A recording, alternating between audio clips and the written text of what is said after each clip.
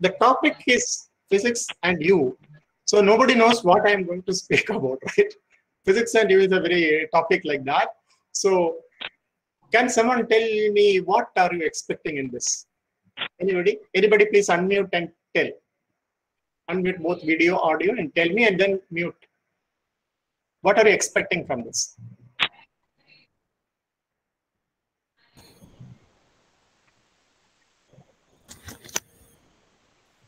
Some participants, please. Or I will call some. I can see some faces. I will call some. Ananda Krishnan, can you talk? Sir, I think physics കൊണ്ട് നമുക്ക് ഇനി അങ്ങോട്ട് നമ്മുടെ ഭാവിയിൽ ഏതെല്ലാം രീതിയിൽ നമുക്ക് പോകാൻ പറ്റും, ഒപ്പം തന്നെ ഏതെല്ലാം നമ്മൾ സാധാരണ ചിന്തിക്കുന്നതിനേക്കാൾ ഏതെല്ലാം രീതിയിൽ വിവിധമായ രീതിയിൽ വ്യത്യസ്തമായ രീതിയിൽ ചിന്തിക്കാൻ പറ്റും, അങ്ങനെയൊക്കെ മനസ്സിലാക്കാൻ സാധിക്കും. അതിൽ രണ്ടാമത്തെ പാർട്ട് ശരിയാണ്, വ്യത്യസ്തമായ രീതിയിൽ ചിന്തിക്കാൻ പറ്റും. പക്ഷെ ഭാവിയിൽ എന്തൊക്കെ ചെയ്യാൻ പറ്റുന്നതിനെ കുറിച്ചല്ല പ്രൈമറിലി പ്രാഥമികമായിട്ട് ഇത്. അതിനെക്കുറിച്ച് നമുക്ക് വേണമെങ്കിൽ സമയം കിട്ടിയാൽ അവസാനം ഡിസ്കസ് ചെയ്യാം. കാരണം നമുക്ക് ഭാവിക്ക് പോകുന്നതിന് മുമ്പേ നമുക്ക് നമ്മളുടെ ഫൗണ്ടേഷൻ, അസ്ഥിവാരം വളരെ സ്ട്രോങ് ആയിരിക്കണം. അപ്പൊ അതിനു വേണ്ടിയിട്ട് അസ്ഥിവാരത്തിനാണല്ലോ പ്രാധാന്യം ഒരു ബിൽഡിംഗ് കിട്ടുമ്പോൾ. അതുകൊണ്ട് അടിസ്ഥാനം, basics and fundamentals, അതിനായിരിക്കും stress. And I will not go beyond maybe first year BSc syllabus. Okay. So what you will get is some questions, some answers, some things which are not there in the textbook, and several links and useful links and useful suggestions. That's all will be there. So I could tell you what is expected. Otherwise, if expectation do not match, it will lead to, who said, Buddha said, the reason for sorrow is expectation. So that I would like to say that upfront. I have got a lot of nice pictures for you. And please, when I ask a question, you can respond in between. Okay, so I will make my presentation.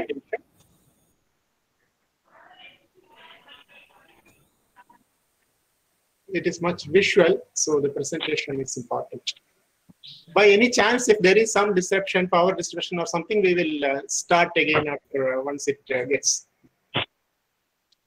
I hope you can see the. I think the participants should pin Vijay's presentation. Yeah, but in the YouTube, I am not able to see it. Maybe there's some delay, I think. Yeah, 5-second delay is there.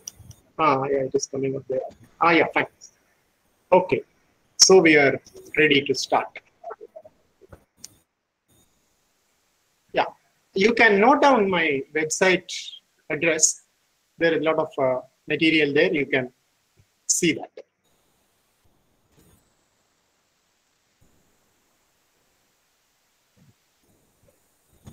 You can just note down that or search in Google.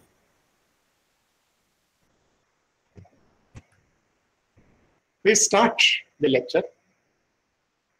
The first point I would like to make is you should not start any lecture with a picture of a naked man running around.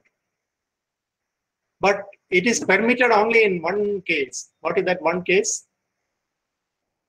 If you are talking about Archimedes, then you are permitted. If you are talking about physics, yes, then it is permitted. Otherwise, don't start your lecture like this. I hope you understood what is the whole story. I don't have to. A picture can tell you a full story very easily.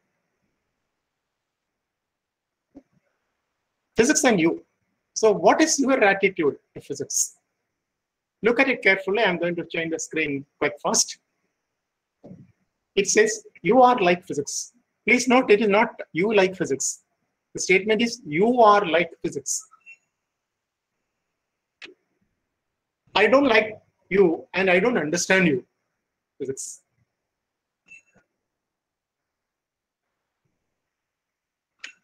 But I rely on you. The world relies on physics. Whether you like it or whether you understand it, you need it. And that I hate you. Is this an attitude to physics for most people? I hope not. Or I hope at least we will have some changes if at all it is like that as we proceed. What is physics? There are a lot of possible answers for it. If it were a live class, I would have asked many of you to stand up and tell that. But I had given the answer there. We all know that physics is about the forces of nature. But we also know at higher level that it is also about the nature of forces. We talk about forces, we talk about energy, we talk about how the force manifests itself. So physics is not only about the forces of nature, but also about the nature of forces.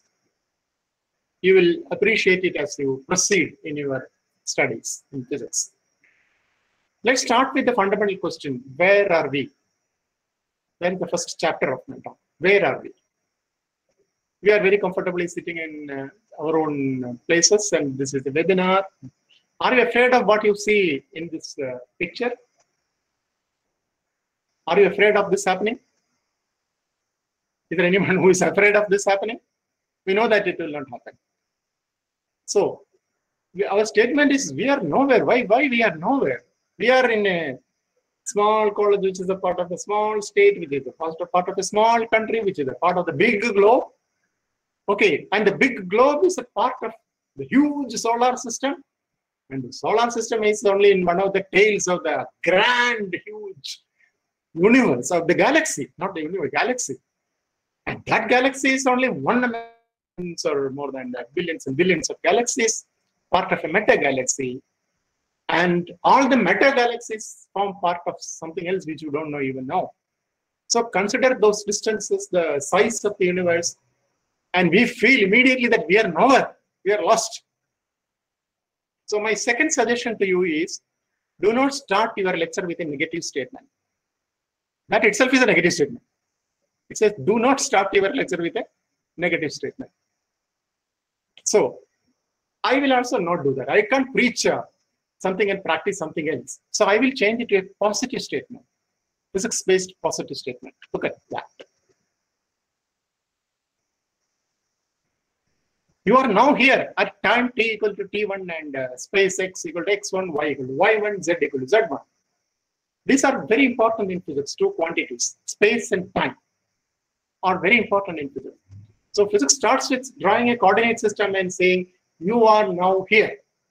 And from here, you start your journey in the phase space or whatever. In any space, you can describe it on the phase space and things like that.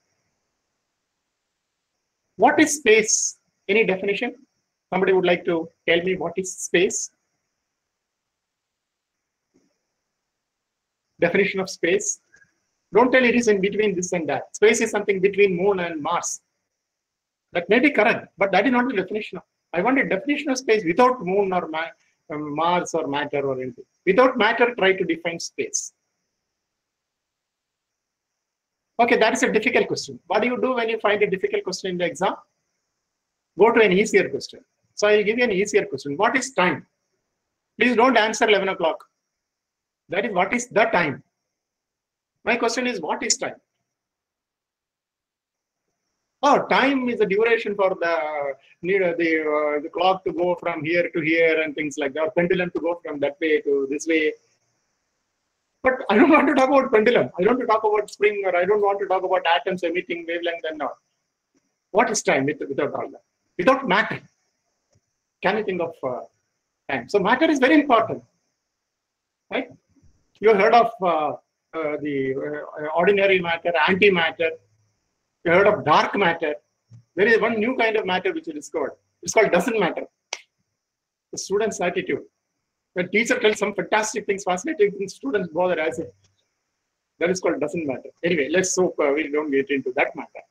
So, can you define space and time without matter? That's an exercise. You can think about it. We cannot solve this issue in a few minutes. But I will give you my definition of time. Actually, it's not my definition. I forgot where I read. Time is a parameter which keeps varying continuously with time.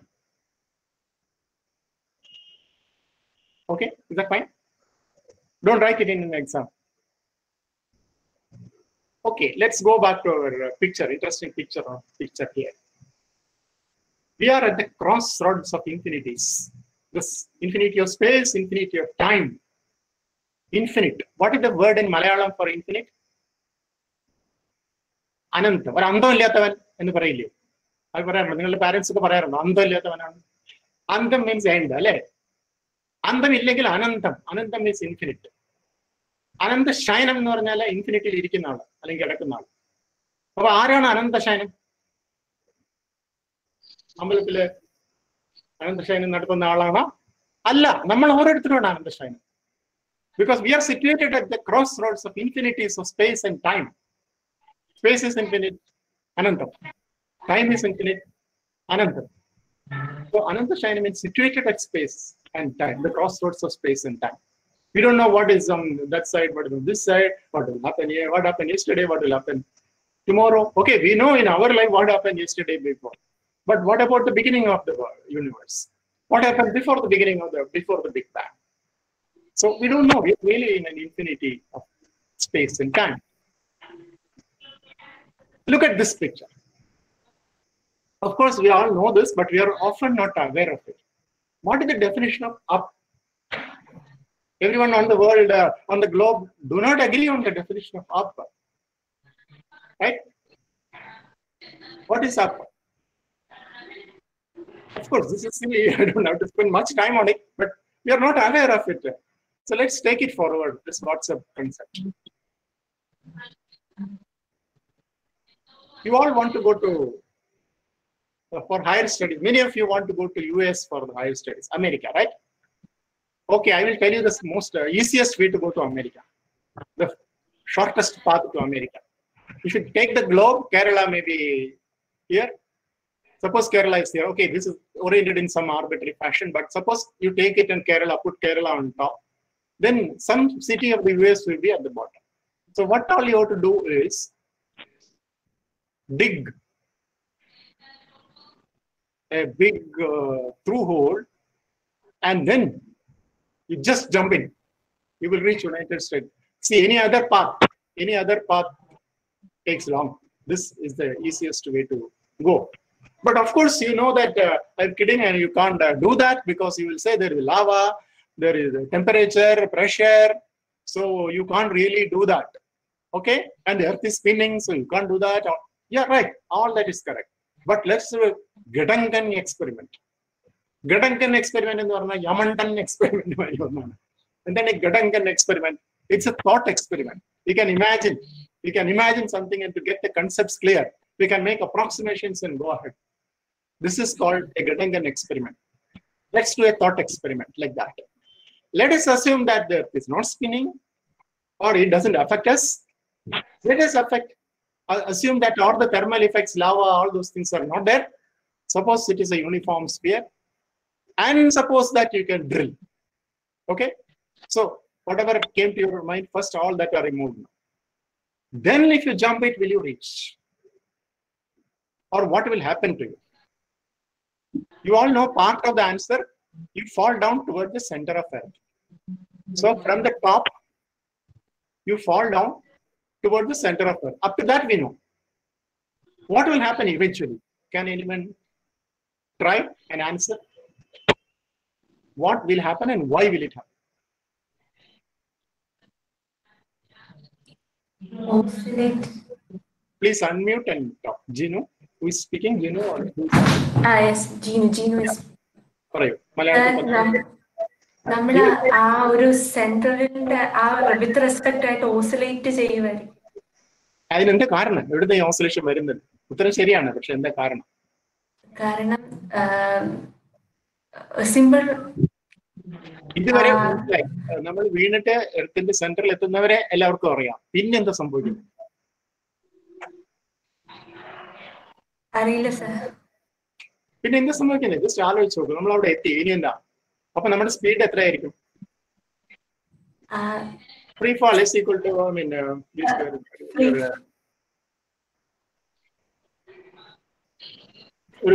something is dropping, and what will be the speed after some time, distance and all that. You know that, all that story, right? Yes, sir. So when you reach here, okay, what I will do is the question I will partly answer and drop. The answer is that you will oscillate, you will never reach. But I would like somebody to just note down and think of some explanation, and at the end we will take it up. Question hour we will take it up. So I'll just note down what we have left.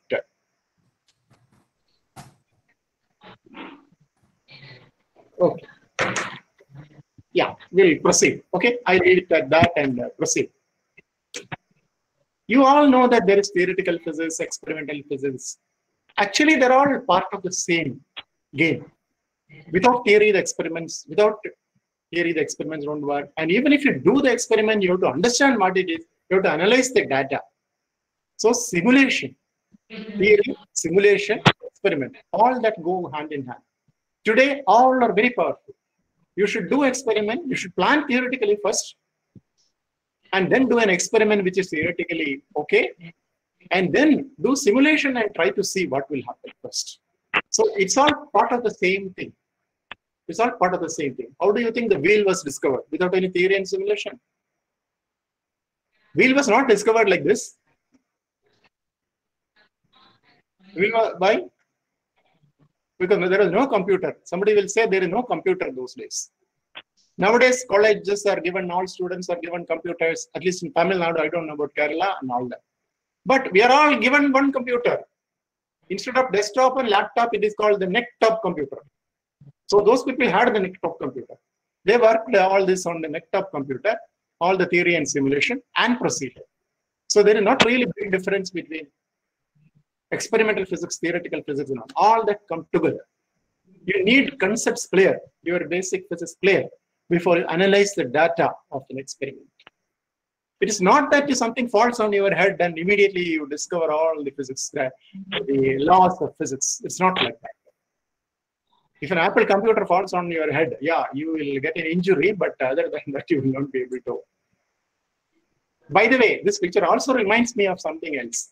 Suppose really a computer fell on Newton's head from some other planet, where the science is advanced. It is possible. They would have made some computer and they would have come in a spacecraft and shown a computer to Newton. What will Newton say? I don't know. What is this? It's all mythology. This is all non-physics. It's all humbug. This is not according to the principle of physics. It cannot happen. Why? Because he doesn't know any electricity magnetism. All electricity, magnetism, electrons, computing, everything came after Newton's life. So Newton does not know about a device like this. Okay, that is just incidental. So Apple is good for your physics as well as your physics. We can't have a lecture without talking about Newton and Apple falling on Newton's head. Newton's first law. Let's talk about Newton's first law. We all know Newton's first law from childhood onwards. We have been, those who are writing JEE exams would have started from kindergarten. What is Newton's law and all that. So Newton's law has two important concepts: the concept of inertia and the concept of force. So let us look at the first. For the next few minutes, we'll look at some of the Newton's laws and something which is not given in the books. What the question to be asked is, what makes a system change its state of motion? If a system doesn't change the state of motion, no questions asked. If you comfortably sleep in the bed, nobody will come and wake you up. I'm at equilibrium. If your mother comes and wakes you up, no, I'm at equilibrium, no questions asked. Only when you want to break the equilibrium or you want to change the state of motion, you need force. Okay, so this is called, this is the state of motion. And this is a change in state of motion. How did the change occur? So that is the definition of inertia. And this is the definition of force. Force is that which changes or tries to change the state of motion. So the state of motion is now changed. Okay? So what makes a system change its state of motion depends on many factors. Depends on force primarily. So how do we state Newton's first law?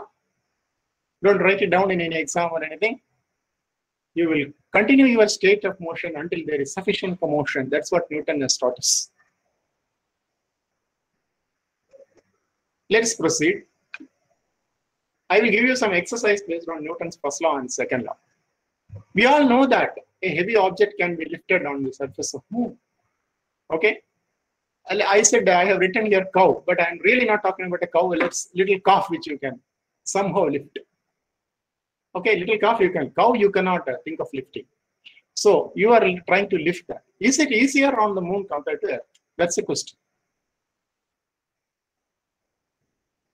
Is this question is not really related to Newton's law, but yeah, I see a lot of yes and no and all that. Yes, it is easier. I think most people agree. Majority says it is yes, you can lift. Fine, let's accept that. Now comes the question: what will happen when you are lifting a cow?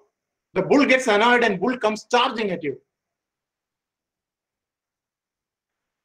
The bull comes charging at you. So now the question is it easier on the moon to stop a charging bull? Just as it is easier to lift a cow on moon, is it also easier to stop a charging bull?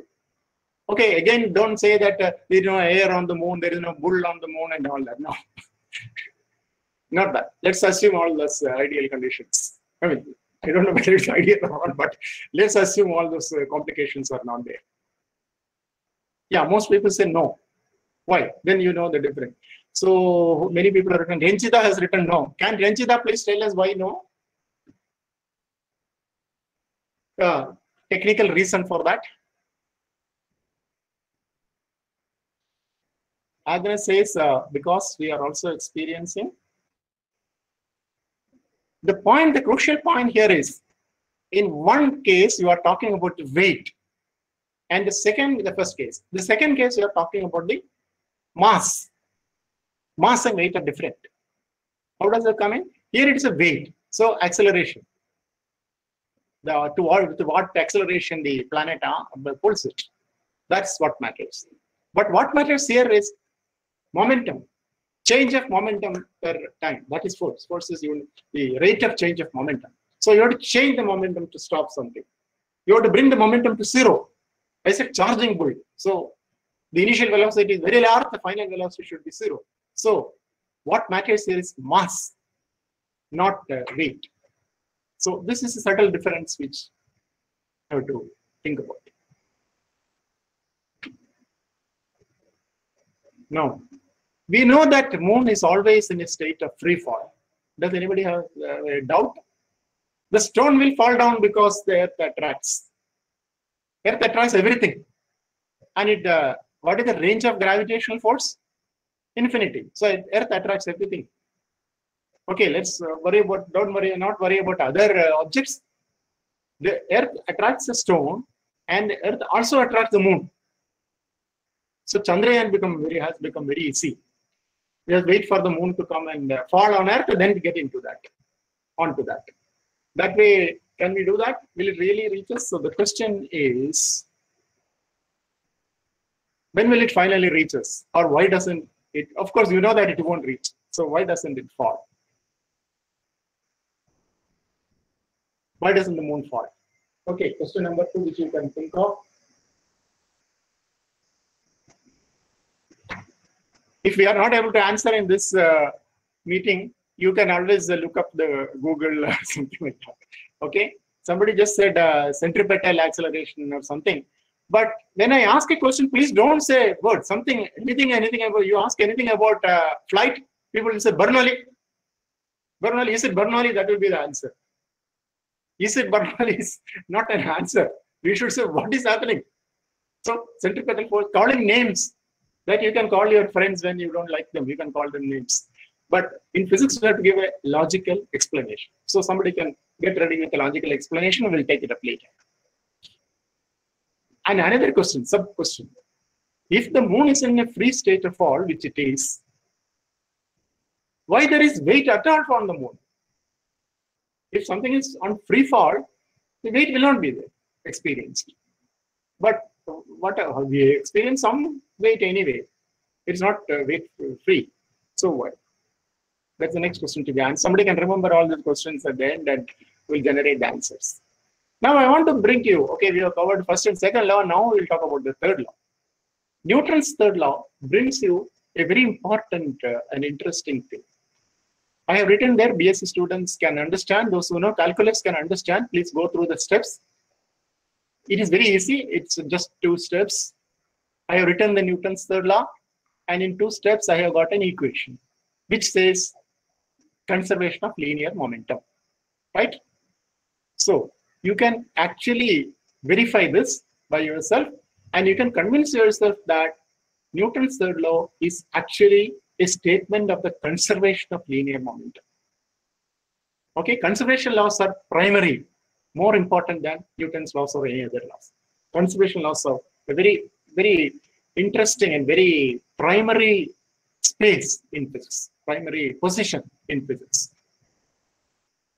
I will tell you a short story. Isaac Newton was giving a lecture in a college on his laws. And of course, he came on a horse cart. The other vehicles were not invented at that time. So he tied the horse onto the tree, nearby tree, and he was giving a lecture. And it was not an AC room because AC was not discovered at that time. So the windows were open and the horse was also listening to the lecture. And Newton was talking about Newton's third law. At the end of the lecture, everybody appreciated and he went back. He went back, got into the carriage and asked the horse, okay, pull. Suddenly the horse turned back and said, how can I pull the cart? Okay, I can pull, but what the use? The cart will not move. Newton was shocked. Why do you say so? No, I didn't say, you only told. Every force, every action has an equal and opposite reaction. So the force exerted by me on the cart is equal and opposite to the force exerted by the cart on the horse. So they cancel each other and we cannot move. You only told, you just explained. I was listening to your lecture, right? I will repeat it just like F12 is equal to minus F2 and I have written there.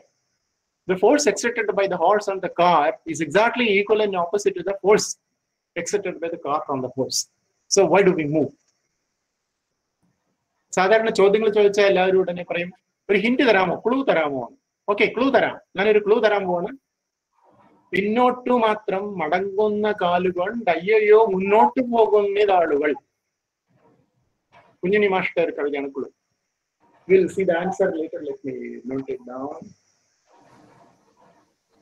See, sometimes it may overstep, so people who have other work can go, and those who can find the time can sit back and look at the questions. Otherwise, those they can always see the YouTube later. Okay. So Newton's third law is some people have given the correct answers. We'll see it later. We'll discuss it later. Newton's third law is a statement of conservation of linear momentum. So just like we rephrase the first law, let's look at Newton's third law in this fashion and rewrite Newton's third law. Suppose an object, how do we do problems in Newton's third law? An object moves, mass m2 moves with a velocity v2, and another object moves with a mass m1 and velocity v1, and they collide. That's Newton's third law. So how do you write this? What will happen in this? The Newton's law says the linear momentum before lunch is equal to linear momentum after lunch. That's a statement of Newton's law. So the point here is Newton's law is actually a restatement of the conservation of linear momentum. Okay, laws came first. These concepts were developed much later. The symmetry and those things. At higher level, people don't even hear of it in the MSc level. G. Shankarkurup എഴുതിയിട്ടുണ്ട്, നാളമാണ് ഞാൻ പഴന്തുണി നൂൽ തിരിയല്ല. നാളമാണ് ഞാൻ പഴന്തുണി നൂൽ തിരിയല്ല. തിരിയും നാളും തമ്മിൽ വളരെ വ്യത്യാസമുണ്ട്. So our question now is, why does the flame have that shape and that color? Why is the color not the same everywhere? There is a blue color which is not shown here, yellow color, red color, all sort of colors. And not all sort of colors, some of these colors, and black also.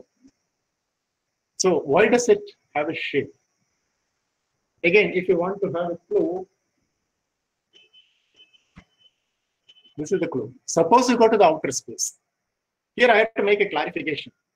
Outer space, people say that outer space there is no force or anything like that. Nothing like that. All gravitational forces of our galaxies, of the planets, everything goes to infinity. So when you say outer space, it really, outer space can be anything after the solar system and the galaxy and all that. In between also. That is called outer space. So it's not that there is no force anywhere in the outer space. But in physics, when we normally say outer space, we talk about a location where all the forces cancel out and there is no net force.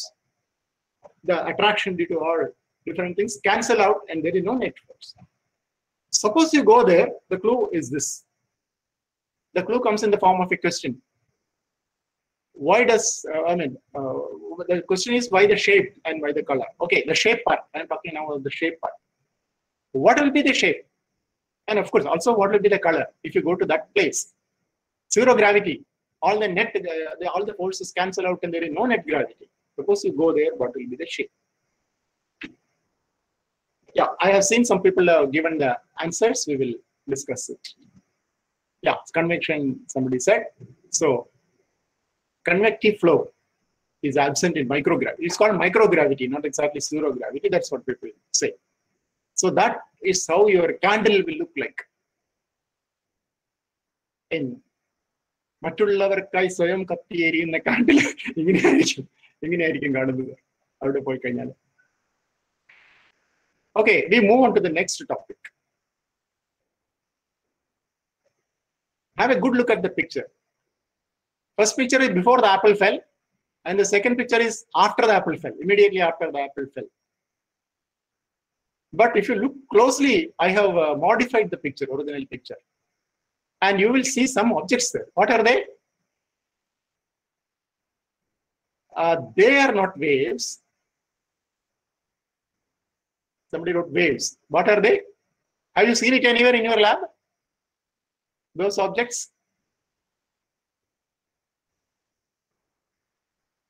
Newton's rings. Okay, now this is the point which I want to talk about. Newton's theory was that light is a series of particles, which, yeah, many correct answers are coming. And then Huygens, who lived around the same time, Huygens believed light goes as waves. So is it waves or is it particles? Physics can answer things only by an experiment. So somebody Newton didn't believe in waves at all. No, light cannot go as waves. That's what Newton said. But somebody brought an experiment. Somebody showed an experiment which cannot be explained with particles, which can be explained only with waves. And what are the phenomena like that? Which cannot be described with particles, but which can be described only by wave nature? That is interference and diffraction. So the patterns like what you see, that is the experimental proof that Newton was wrong. And who invented these rings? What are they called? Newton. So Newton himself, the discovery or the invention of Newton himself disproved himself, is a theory. If Newton is the one who invented, or rather discovered, it was always there in nature and all that, Newton discovered this Newton's rings. And that can be explained only if you have the wave theory. That was very interesting. So if Newton was very intelligent, he would have supported the wave theory. He would have believed that, okay, wave theory is also fine. But if Newton was extremely intelligent, the physics would be different. He would have done this. Of course, Newton is intelligent. He is a genius, no doubt about it. Okay? If he didn't know electromagnetic theory, it is just because all that came after he lived. But the point here was about the wave nature which was proposed by Huygens at around the same time, which Newton opposed. So finally, the light particle or a wave. If you look at that picture and meditate for a few minutes, you will know whether the light is a particle or a wave.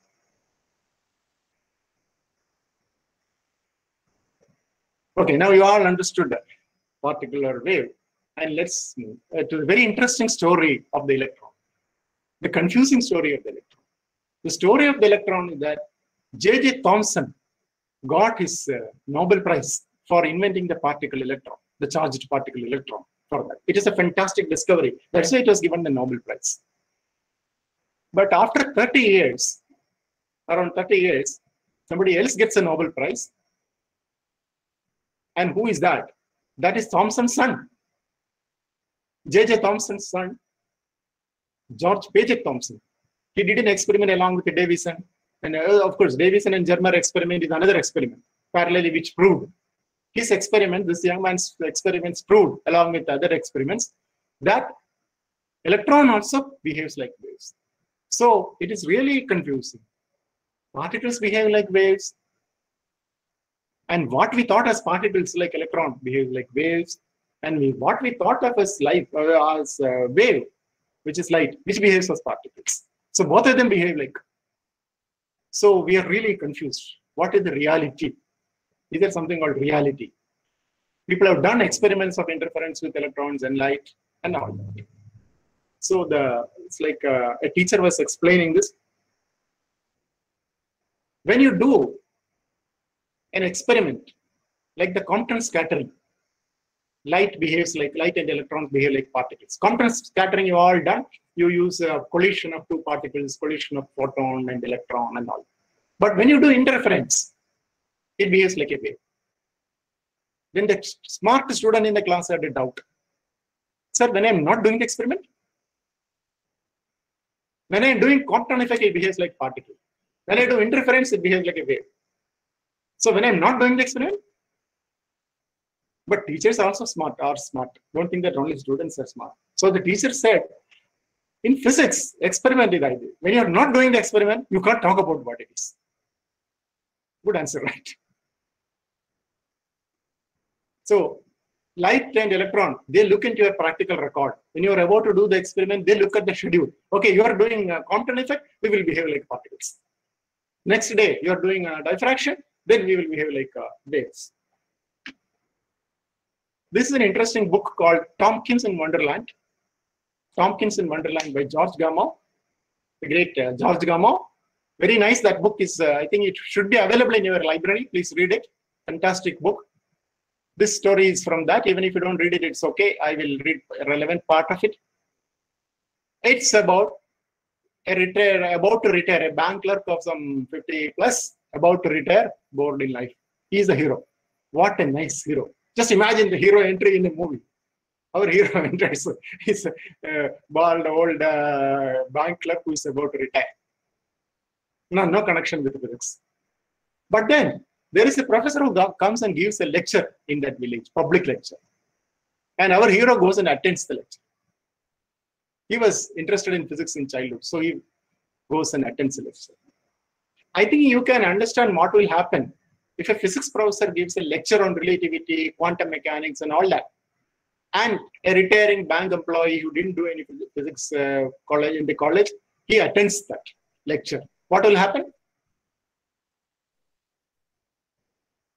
Some comment, please. What will happen if a professor gives a lecture on quantum mechanics and an old bank employee attends that?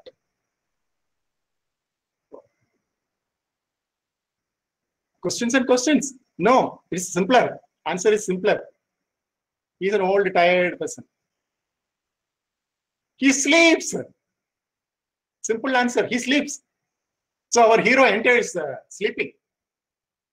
There was a Kathakali thing, and the artists were all drunk. So they went to abroad, and that particular brand of liquor he was not used to. So Hanuman was he couldn't wake up after the drink, and the time has come and he has to appear. Then they didn't know what to do. Time and he's still sleeping. So they brought Hanuman.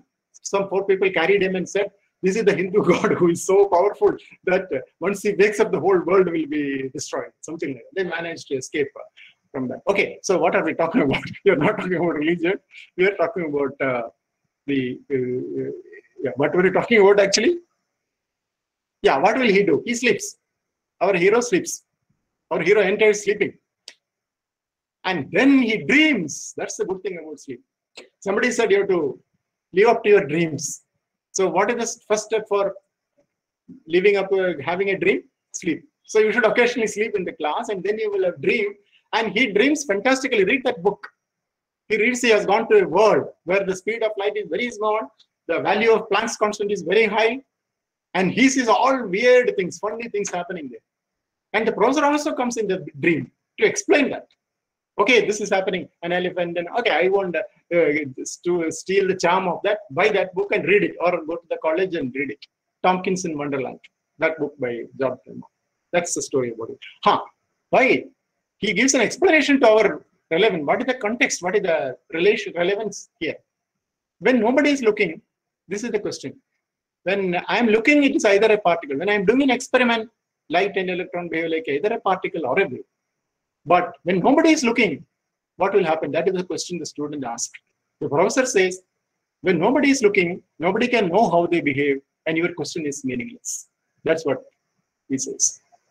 Okay, so you can read more in that book. As I said in the beginning, I will provide you different links and pointers which you have to go and pick up, and the ultimate answer came from quantum mechanics. So we move on to the next part, understanding matter and radiation. You know this person. He says quantum mechanics is a description of the behavior of matter and light in all its details, and in particular, the happenings at an atomic scale. Things on a very small scale behave in a totally strange way, and we can't really have models. So is light a particle or a wave? That is his answer. They do not behave like waves, they do not behave like particles, they do not behave like clouds.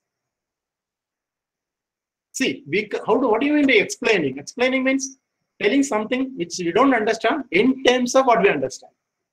What we understand are these things, particles, waves, and all that. If that is not going to behave like for that, so our pictures are not complete. The particle picture or wave picture is not complete. The ultimate answer is the Schrodinger equation, quantum mechanics. So read more in what Feynman says about this. The famous experiment and all that are there. Feynman's experiment on dual nature and all that. So we go to the next part of our how to enjoy physics. Richard Feynman is the greatest physics teacher perhaps, and he says, I wonder why something happens. I wonder why I wonder. I wonder why I wonder why. That's the level of understanding. If you want to enjoy physics, you have to do that. Now let's go to an example from Feynman's class. We're trying to enjoy physics. So let's have an example. The example is that he asks, okay, I think it is not completely written here. Yeah, the question was this. Feynman asked the class, a toy dog. Nowadays, battery toys are more frequent, but several years back, battery toys were not there. You have to wind the spring. You have to wind the spring and some dog will move. That was a toy. So why does the toy dog move? The question is, why does a toy dog move? And Feynman said, the toy dog moves because the sun is shining. Then the smart student immediately objects, no sir, what has the sun to do with my toy dog? It moved because I wound the spring. Potential energy, kinetic energy, I wound the spring. That's why. Okay, then Feynman coolly asks, why are you able to wind? Where did you get that energy to wind the spring? I eat. What do you eat? I eat plants. Now you may be wondering, I eat animals. So it's not applicable to me. No. If you eat animals, what do the poor animals eat? Plants. So it comes back to plants. So, and where do plants get energy? Because the sun is shining. So what you can do after the lecture is go to your younger brother or friend and ask them this question. Prove that the bullock cart is a nuclear powered vehicle. The statement is the bullock cart is actually a nuclear powered vehicle. The clue is this story.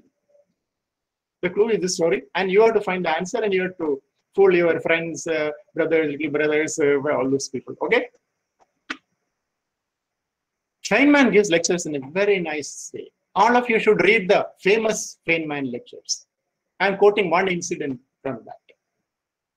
That is the famous the question where there was a student who failed in physics. So because he failed in physics, he could not get a better job. He was a traffic inspector, and the traffic inspector is standing at the junction, and our professor is driving at 70 kilometers per hour. The speed limit is 60 kilometers. So the student, oh, now he's coming. He failed me in physics. Now he's driving. So he goes and stops the professor. Sir, I am arresting you. Why are you arresting me? Because 70 kilometers per hour. You are going at 70. Who said I am going for 70 kilometers? You know that the college is only 2 kilometers from here. And who is going to travel for 1 hour? It's that just 2 minutes I reach there. The policeman starts thinking, okay, what I meant is, if you go like this, you will cover 70 kilometers. Who said, just look at that. There is a curve in the road. If I go like this, I will hit against the tree. If I go like this, I will hit against the tree. So what is the problem? Then he thinks, no. Actually, what happens is, if you go like this, he thinks he doesn't know what to say. So he says, if you go like this, after 1 hour, you will cover 70 kilometers. Very good. But can you arrest me before I do the crime? You bring gold for 30 kilos and hundreds and kilos of gold, and finally sometimes you will be caught. That's all. But if you have to be caught, otherwise you can live happily ever after. But if you have to be caught, you have to prove that you have done something wrong. So how can you arrest me now for some crime I am going to do after 1 hour? Then he says, no. What happens is, at this instant, you are going at 60 kilometers, 70 kilometers per hour. Then the professor says, at this instant, I am not going anywhere. At time t equal to t1, x equal to x1. At time t equal to t2, x equal to x2. So at this instant, I am not going anywhere. Okay, you all know this. What is the definition of velocity? What is the answer to this puzzle? Bring in calculus. The concept of limit. Consider a small distance delta x in a small time delta t. You squeeze delta t tends to 0. You squeeze delta t to 0. And as delta t tends to 0, you have dx by dt. That's velocity. That is how the... But then, of course, the person who failed in physics could not explain all that. So the professor was not arrested. Now I start giving you some take-homes. I am going to give you a lot of take-homes. Please take all that, whatever I am giving. The first take-home is this. There are 2 books written by, not exactly written by, but about Feynman. One is Surely You Are Joking, Mr. Feynman. And the subtitle is Adventures of a Curious Character. That book, earlier it was available on roadsides for some 30 rupees and all that some years back. It must be. If it is not, you ask your teacher or parent to buy it for you. First book, especially. Surely You Are Joking, Mr. Feynman. I'm only talking about the first book because I'm sure if you read the first book, you will automatically read the second book. Buy and read the second book also. Second book is for a little advanced, PG, UG final year people. But anybody can read. Even the common people can read the first book. So that's my first take home for you. 2 interesting and inspiring books. They are very different from any book you have read. Do you know that Feynman used to repair radios when he was a child, when he was in schoolboy? Feynman used to repair radios. Okay, that's fine. Everybody might have tried that. But what is his method of repairing radios? He doesn't need a screwdriver and all that. He won't open the radio and look for various components. He will listen to the sound of the radio and tell you what is wrong. That is how he will repair that. Many such interesting stories are there. It's all interesting stories related to physics, related to thinking, and you will all enjoy it. The first. Second book is about his adventures. Even he became the famous scientist, his adventures with physics continue. For example, he used to break locks and all that in the most secret thing in the universe, the USA, that is the atom bomb project and all that. So he used to play with intelligence. He used to play. So all the stories are there, and the Challenger disaster and all that is written in the second book. That's my first take home. You will have a few more take homes. If you have noted it down, you just have to look for these books, and if it is affordable, you buy it. Otherwise, ask the college to buy 10 copies or 20 copies, or ask your parents to buy it for you.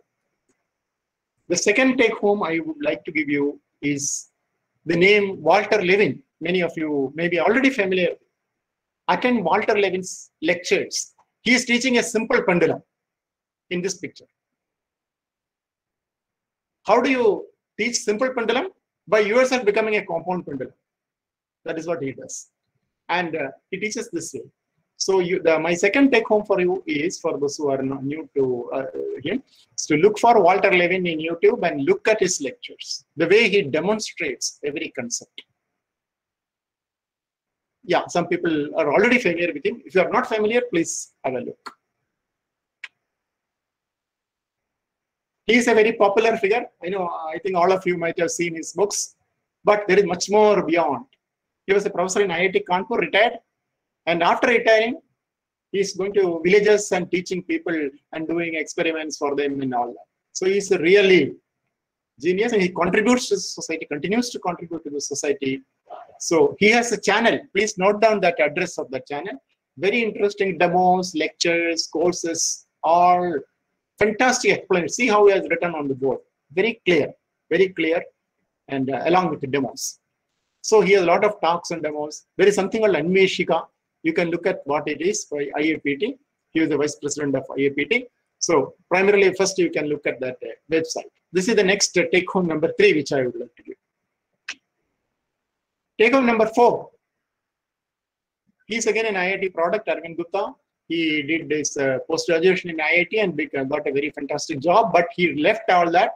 And now his aim is to popularize thinking and science, wonder from waste kind of thing, all over the villages. Cheap. He does demos. He asks you how to make things, but zero cost, practically zero cost, a few rupees. You don't have to ask your parents or anybody. You can do it. So the Joy of Indian Toys is a book by him. Not only the demos. You don't have to buy these books. If you go to his website, just search for Arvind Gupta. Instead of remembering a complicated web title, just search for the name. You will see a lot of books there. Lot of books, interesting books. In fact, too many books are there. And too many demos, not only on physics, but also other related. Some of these pictures are from some of those demos. So this is my next take home. Now let's talk about C.V. Raman, the man who thought differently. That is how he was able to make the discovery. People have seen light coming out of objects, but he thought differently. He also saw light coming from a liquid, but he thought differently. It's not because of impurity fluorescence. It is because of a new process happening at molecular level. That is what he has discovered. He went to the United States to give everywhere. He went everywhere to give lectures on the Raman effect. So he demonstrated Raman effect in one university. And after that, they were all very happy, and there was a party, and drinks were supplied. In abroad, in universities and all that abroad, they use drinks also. I don't know. Many people drink all over the world, but only when Indians drink, they start beating their wives and all sort of issues, losing their money and all that. So anyway, so they asked Raman to drink, but Raman said he will not drink. Why don't you drink? Raman doesn't drink. So he said, I came here to demonstrate the Raman effect on alcohol and not the alcohol effect on Raman. That is what he said. Okay, Raman's contribution is explanation of why the sky is blue.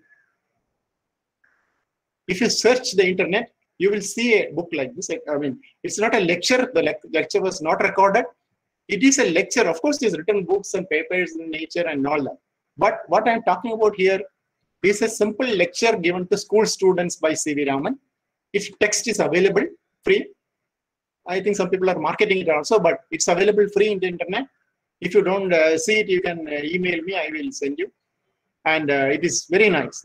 Everyone should read it. This is the quote from that. He starts like this. Why is the sky blue? Because the sky is there and I am there. That's what he starts. Then he says, the best way of answering a question is to raise more questions. That is how it goes. Fantastic. He says, yeah, that's what he has written. You see a little, the message of that talk. You see a little, and even this little is enough to trigger you to a wonder world of physics. That's the inspiration he gives. But then, is the sky blue? Who said the sky is blue? This is a picture of the sky. So he asks the question, why? Why the sky is not blue? Why is the sky not blue in the night? He asks several questions. The best way to answer a question is to ask several questions. What are clouds? Why do they have that shape? Why are they hanging at that particular height? Why don't the clouds fall down? Why is ice colorless and snow white? If the sky is blue due to scattering, that's what everybody will say. If the moment I ask this question, they will say, everyone will say scattering. If the sky is blue due to scattering, let's say dust, if all the dust is swept off, all the clouds are swept off the sky, then it is even more blue, not less blue. So this is, and why is the sky not blue? All these questions are discussed and answered in that freely available book, talk by C.D. Lamb. So that's my next take home. Sorry, that is wrong. Not demos, and demos are not there. That, I think that should have written been somewhere else. It's just a book, just a booklet. I mean, just read a PDF file is available. So just read his message.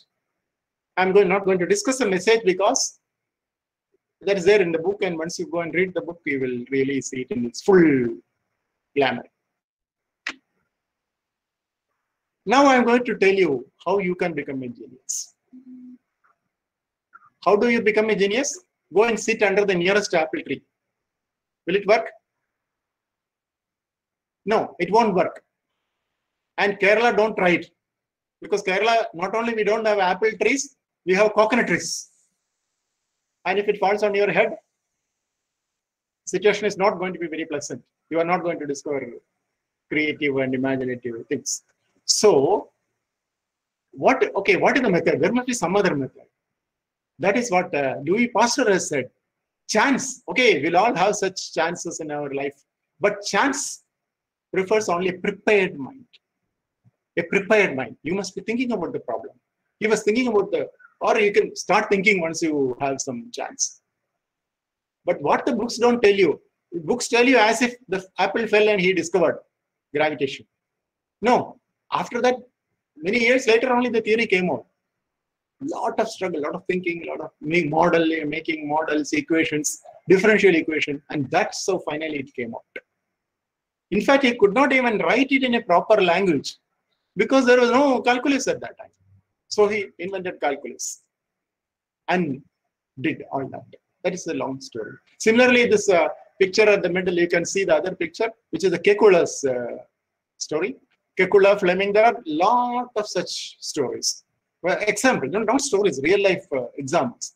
Kekula was thinking about the benzene ring. He was sure that it is not a linear chain, like you all know the chemistry of benzene and all that. C2H2, they're not that kind of chain, what is called the homologous series. So once it is 6, there can be a different compound. And that compound will not be linear. That much was clear because the properties are related to the structure. Okay? But then he was sleeping and suddenly he had a dream of, okay, we all think of, sometimes we do have dreams of snakes and we get frightened. But because he was thinking about it, because he has done the homework, he could connect it and say that it is that. There was a story of one person who wanted to become very rich. Everybody wants to become very rich, right? So I'll give you the method how to become very rich. So this man, every day morning, he will wake up and do some tapas and say, oh God, let me get the first prize in this lottery. It's a very good method to become rich. He kept on praying for a few days and finally God appeared before him. And what did he do? Give him the first prize? No. God scolded him. You fellow, first go and buy a ticket. Then only even I can do, with a capital I can do anything. So that's the story. It's not just apple falling and sleeping and dreaming. Lot, you can't, you have to do your part of it. You have to go and buy a ticket. Please always remember that. Then of course chance will be there. That's what Louis Pasteur said. Chance favors a prepared man. That's how we can become a genius. Okay, sir, you're talking about genius, but I don't get marks. That's all for the top fellow who gets first rank. Can others become genius? There was a path-breaking discovery by Catherine Cox, researcher in psychology, in the year 1926. Till then, people thought some people are genius, some people make achievement, and the rest just stay there. That was the theory before that. But her research, you can read about her research. I will just tell you the result of that research. It is not the high intelligent people, top intelligent people who become successful. High intelligence along with great degrees of persistence is more rewarding than highest intelligence along with the lower degrees of perseverance. So depending upon your intellectual level, you may have to do little more of perseverance, then you can become a genius. People say that even the biggest brain has used only 10% of the power. You just use 10.1% of your power and you can become brilliant. This is not just what you call advice given to pacify you or anything like that. This is a result of research. And after that, many other studies were there. If you have any doubt about what I'm saying, please go and read what Catherine Cox invented. That's there in Google. You can search and read. So there is no excuse for becoming genius. All of us can become genius. You may ask me, sir, are you a genius? Then my answer is, when I was of your age in BSc or pre-degree or college, nobody came and gave a talk like this, how to become a genius. So you don't have that excuse. I'm telling you how to become a genius. You have to think differently. What is the purpose of your life? Many people have different purposes of your life. The purpose of your life is to find the purpose of your life. Who said that? Buddha. Gautam Buddha said the purpose in life is to find your purpose and give your whole heart and soul to it. Whether it is physics or biology is secondary.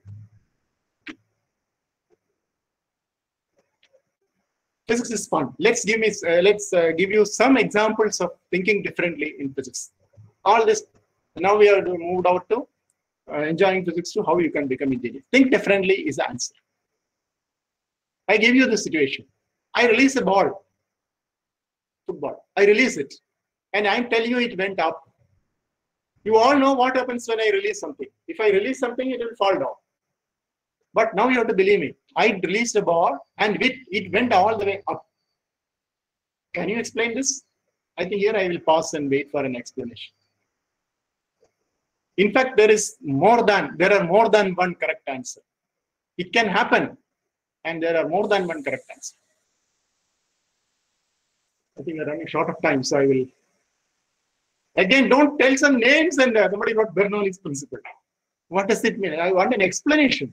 Don't just give a name or equation or anything. Just explain what is happening. Okay, I think one correct answer Muralidharan has written. It is filled with helium and gas. Okay, I didn't tell you what is inside. I just told I released the ball and it went up. So it could be a gas which is lighter than air. It's as simple as that. It will go up. So think beyond. That is why it's called what's called thinking differently. Everybody sees all the sky and all that. But somebody starts thinking differently and then you find what is the reason for that. Okay, so this is, but there is one more answer. Somebody said, I'm standing upside down. No, that is not the correct. Okay, at a different level, you'll find, but not a physics answer. So there is one more answer for this. Zero gravity. Zero gravity, it will not go up. It will just stay where it is. Simple. I didn't tell you where I am standing. I am standing at the bottom of the Atlantic Ocean. I am standing at the bottom of the Atlantic Ocean and releasing the ball. Where will it go? It will go only up. Next question. Next example. We all know from UKG that a convex lens is used to converge light. Anybody has a doubt? We all know it. Okay. Now my question is, can you use a convex lens as a diverging lens? Yeah, somebody has got the answer. You just have to stand away from the lens. Otherwise, you have to think of complicated questions by filling the lens with some medium and putting the whole thing in another medium and all that. But this is the simplest answer. See, is it converging or diverging? Is it converging or diverging now? So think beyond. Remove your limitation. You're all thinking only up to the, most of us are thinking only up to the focus. Imagine, then release the boundary and think further. That's how we become a genius. Now let's talk about the three brilliant people. There's a movie called Three Brilliant Students, right? Or the name was something else. Okay, now let's talk about these students. There was a principal in a college, and all the games are going on, cricket game was going on, and people are cutting the class. So the principal wanted to prevent it and put a fine. The principal said, whoever misses one day will have to give a fine. Whoever misses another day will have to square that fine and give that amount. Whoever comes on the third day will have to square that amount and give the fine. Like that it goes. Then the principal is very kind. So first day only 10 paise. No. First day if you miss only 10 paise. Then these three idiots miss something like 1 week. You can calculate actually. 10 square is how much? 10 square paise second day, 10 square paise next day, 10 square paise next day, like that. So the first fellow came with a big bag full of notes and delivered that to the principal. And the second fellow came, smiled at the principal and just gave 1 rupee and escaped. Principal said yes, didn't punish. He just gave 1 rupee. How did he manage? You know the amount is going to be 10 square. You can think of it. I thought some people can. He said first day 10 paise. Second day 10 square paise, which is 1 rupee. Third day, what is square of 1 rupee? 1 rupee. Fourth day, square of 1 rupee? 1 rupee. Like that. And then comes the real intelligent fellow, the third one. The third fellow comes and doesn't give anything. Hi, madam, and he goes. That also was acceptable. The principal did not find fault. Why? The clue is the previous answer. 10 paise is Parvati K has written. 10 paise is 0.1. So second day you have to give 0.01 rupee. Next day 0.01 square rupee. So finally, if you miss 7 days, you don't have to give anything. The last day, what you give the last day is the square value. So think differently, and a no-hope situation can be saved by thinking differently, creatively. Let's go to some old stories. What is happening in research is this actually, if you look at it. Research means take a different point of view, different design approach.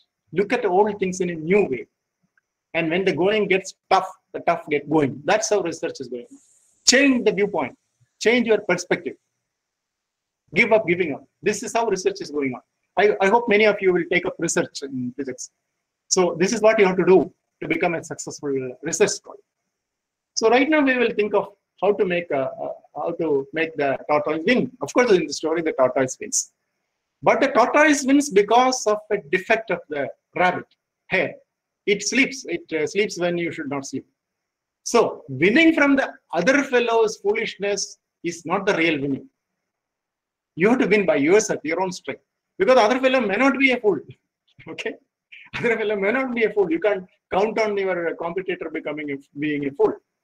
So one of the methods, thinking differently, you can solve this problem.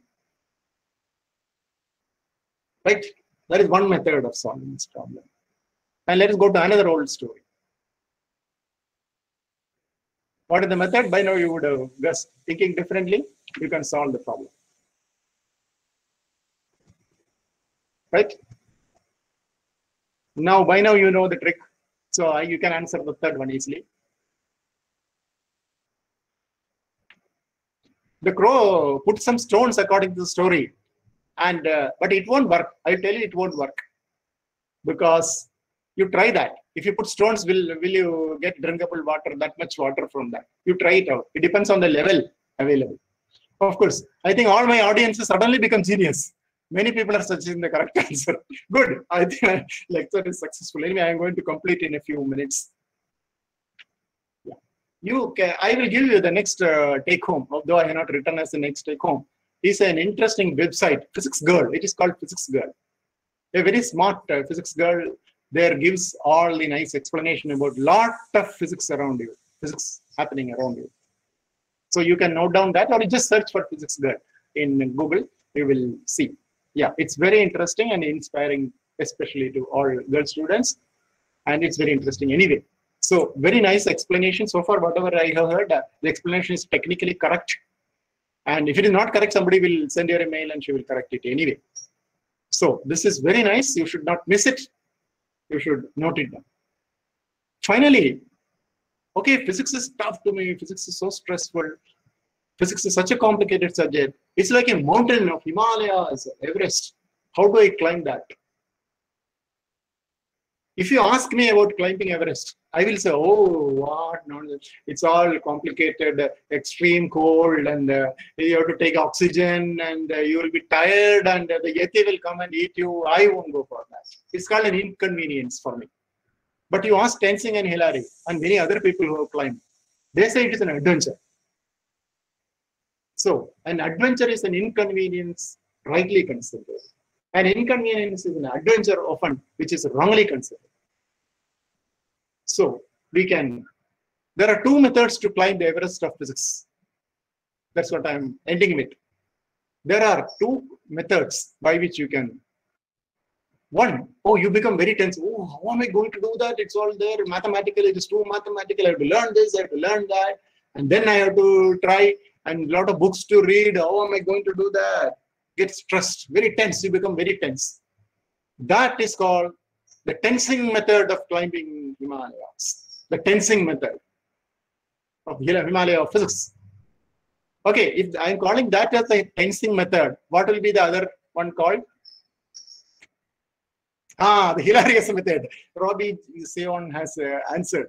The other method, the hilarious method of doing physics. And that is precisely what I want to introduce to you. Okay, this is the hilarious method of learning physics. Go beyond the books. Try to think and think differently and try to get, like the questions which I was asking. It's all there in many sources. Go to the sources, find out such interesting. I already given you several, I think 5 or 6 resources. Go through all of them, and any one of them will be actually sufficient. But you can go through whichever your time and your time permits. But what I have given is the bare minimum. All that, whatever I have given so far, you should those take homes you must visit. I'm sure nobody will find it boring or useless or something. So you will, if you really want to see that this 1 hour you spent with me is meaningful, then you have to actually do that. That will be the part. Okay, now I'm going to ask you a question. Okay, you have been here listening to me for more than an hour. I will ask you a question. What was my first picture? What is the first picture which I showed? Sometimes in an interview they ask such questions. Yeah, the first picture was an old man running naked, or young man, whatever. A man running naked was the first picture, and I said you should not have such picture. So I done something which is not nice. So how do I make good for it? If I have done something wrong, I must make good for it, right? So I'm going to correct my mistake.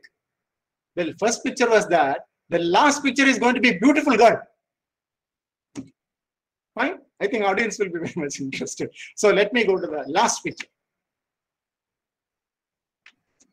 No, that's the first picture. Sorry, that is the first picture. Many of you look like this. I know boys are also there, but within that understanding, many of you look like this now. Now, I want all of you to close your eyes and imagine what will happen after 20 years.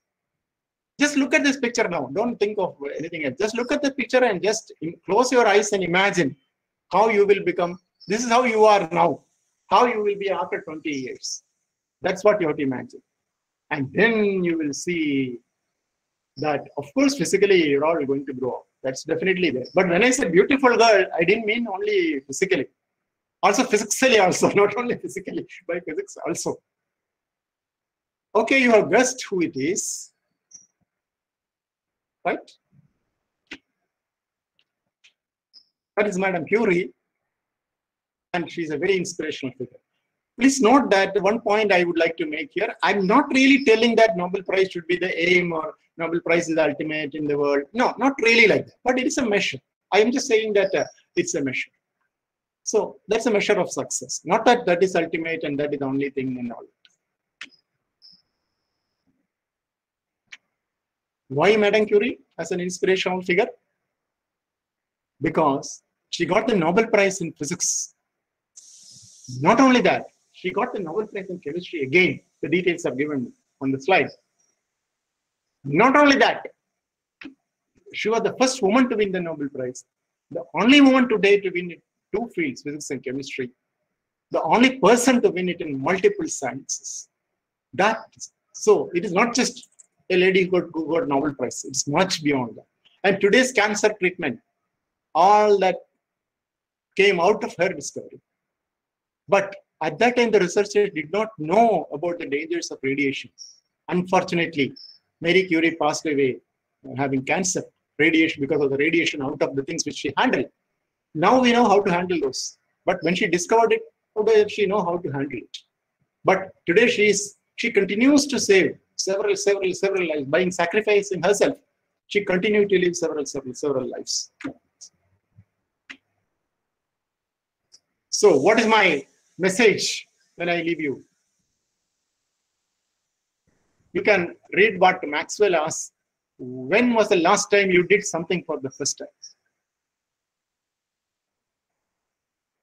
If I end this talk by telling all of you should become like Madame Curie, most of you will think it's a fantastic lecture. Oh, wow, very good message and all that. But I'm a realistic person. I don't want to give a false. If I say all of you become, we are sure that all of you are not going to get Nobel Prize. Some of you may, but all of you are not definitely going to get Nobel Prize. So what is my message? Not to become a Curie, but become curious. That's my message at the end of it. That's what you can do. There is no excuse for that. And in the process, you will become engineers and all that. What is the best subject in the world? I think all of us will think physics. There is a lecture. Somebody gave a lecture in my institute, and that was a fantastic speaker and a fantastic lecture. At the end of the lecture, I was thinking, hey, why did I take physics rather than chemistry? He was telling chemistry is there in our life from the time I wake up onwards, chemistry. So I was so fascinated. I was wondering, why did I take up physics? I should have taken chemistry, such a thing which starts early in your life. He said, when you wake up, what do? You brush your teeth, paste, chemistry, and then you have your coffee, food, chemistry, like that. I was very much impressed. The next day when I woke up, I was thinking, what do I do when I wake up? I open my eyes. I get light into my eyes. Optics. This is more better than chemistry. Because the first thing I do after waking up is opening my eyes. Then I was very happy. The third day when I was waking up, I thought, what do I do when first I wake up? I open my eyes. How do I open my eyes? A lot of biological processes, muscles, blood, the information going through the nerves and all that. Oh, biology is really a fantastic subject. So I understood biology is really a fantastic subject. And then the next day when I woke up, what do I do first? I open my eyes. Oh, my eyes, my body. Then who am I? What is when I'm opening my eye? So is this eye different from my body? Because I said my body. Then it becomes philosophy. Okay, let's stop there because that is meta science. We are in metaphysics, not in metaphysics, but in physics only. So coming back, that's my message. So don't worry about which topic. Some of you may become engineers, but engineers also, all engineering is based on physics. Today's physics is tomorrow's. So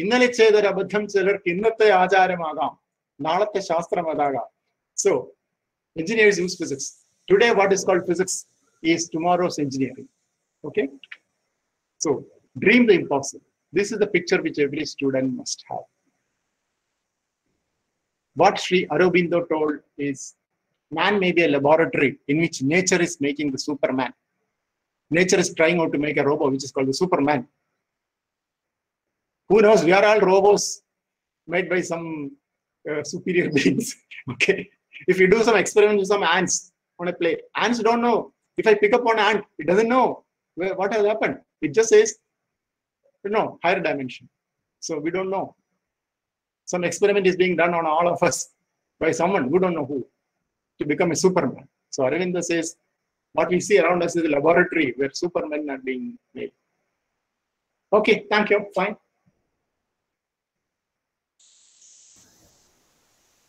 Thank you very much, sir, for your very valuable and interesting talk. Now I request all the participants, those who have any queries, to put it in the chat box.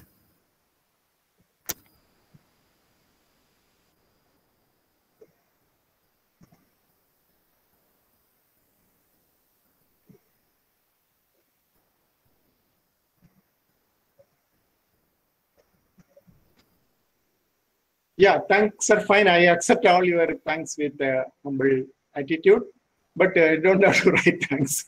If 250 people write thanks, it will be complicated.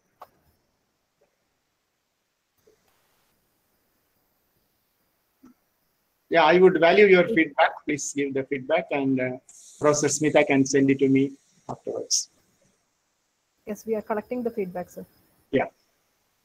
I have already posted the Google form in the chat box. Please fill it within 10 minutes to get your e-certificate. E-certificate will be posted into your registered email ID.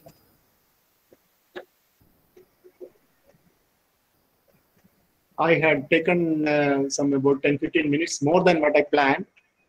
But I thought that anyway, even if people have to go for another class or something, the YouTube is there. You can see the rest of it later. I think the YouTube will be there, right? Yeah. Anytime they can see. Yeah. That's why I didn't bother about the time. We are recording it, and it will be loaded into our college YouTube channel. Yeah. We have an official YouTube channel, MSc Insight. Very it will be posted into it. Yeah, very good. I have seen good lectures in many colleges, a few colleges at least, doing like that in Kerala. That is a very good thing, because anybody gives any lecture, everybody in the world can use it now. Yeah. Thank you for all your nice comments. In YouTube, there is one question: how Newton discovered calculus? Any story or monologue available on it? Story and monologue are not available, but Newton's case is very interesting. I will tell you a related story, not exactly an answer to your question. Newton, at some stage in his youth, some 20 plus, he was eager to know about his future. So how to know about future? He bought a book he brought from the library book on astrology and started reading it.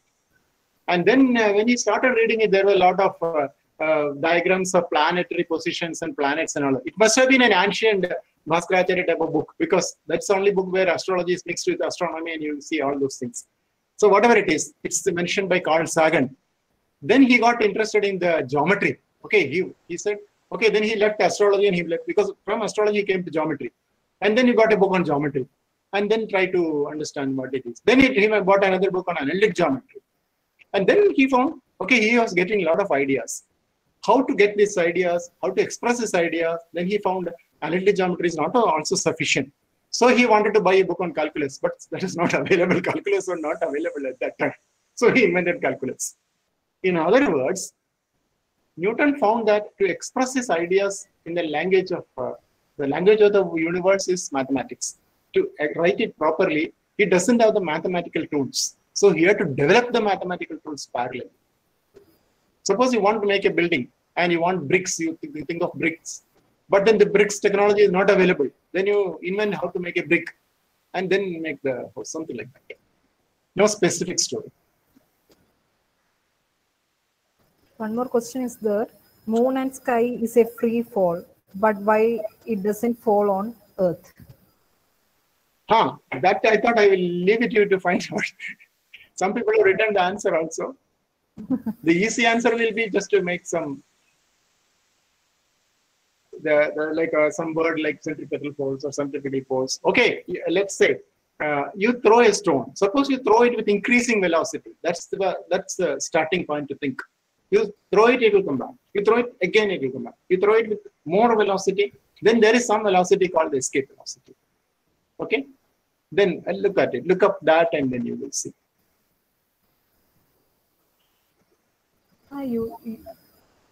What is the reason for the expansion of the universe? Nobody has found out the expansion, the reason for the expansion of the universe.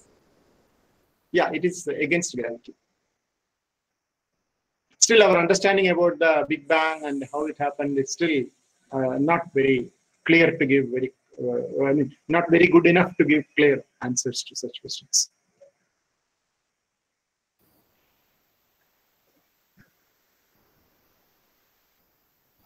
Father of the experimental physics was Galileo. Why? Because actually even the Newton's laws are statements of some observations by Galileo. So what is the experiment he did, He tried to find out, if I throw something, if I put something on the table, nothing happens. It just stays there. If I tilt, inclined plane, then it starts moving.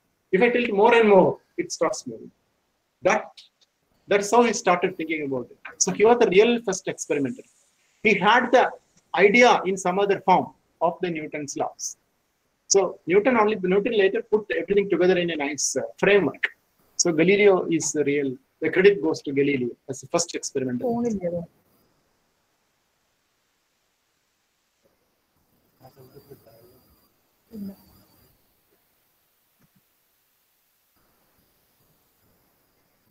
Let me check the chat for any other question.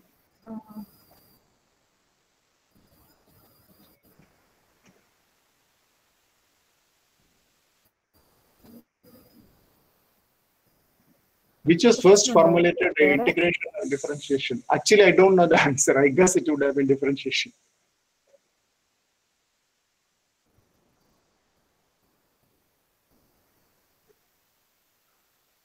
Is black hole the shortest path to another galaxy? Nobody knows the answer. You have to do research and you have to tell me. Does wormhole exist? Why matter and antimatter? Listen. There is something called, the basic thing is symmetry. Symmetry in charge, symmetry in parity, symmetry in time. Symmetry in charge. Okay, whatever is there, positive charge. Instead, you can have negative charge there. You can take an atom and make it ulta. In the sense, wherever positive charge is the negative charge. For example, Dirac found a particle which is exactly like the electron, but it has a positive charge. So that is considered to be the antimatter corresponding to. So that's the symmetry between matter and antimatter. But then, in the observable universe, we have mostly seen only matter and not antimatter. So the symmetry seems to be broken, or we have not found out. Now, similarly, time. Time, if you make t equal to -t, Newton's equation still work. But nobody has seen, everybody has seen only a bottle falling and breaking into pieces. Nobody has seen all the pieces coming back and becoming a bottle. So there seems to be an arrow of time. So there seems to be an asymmetry with time. If you run a movie backwards, everybody will know that you run the movie backwards. The other one is parity left-right. You cannot put your left shoes on your right foot. So there are a lot of experiments going on. People have observed parity breaking in charge time. And so these experiments are still going on. We can't really talk about that antimatter.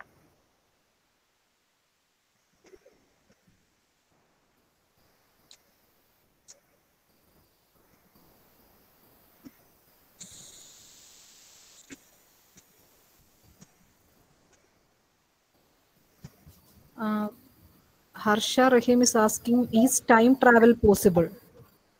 I don't know. Nobody knows. Nobody knows the answer. So physics is interesting because there are still many questions which are not answered.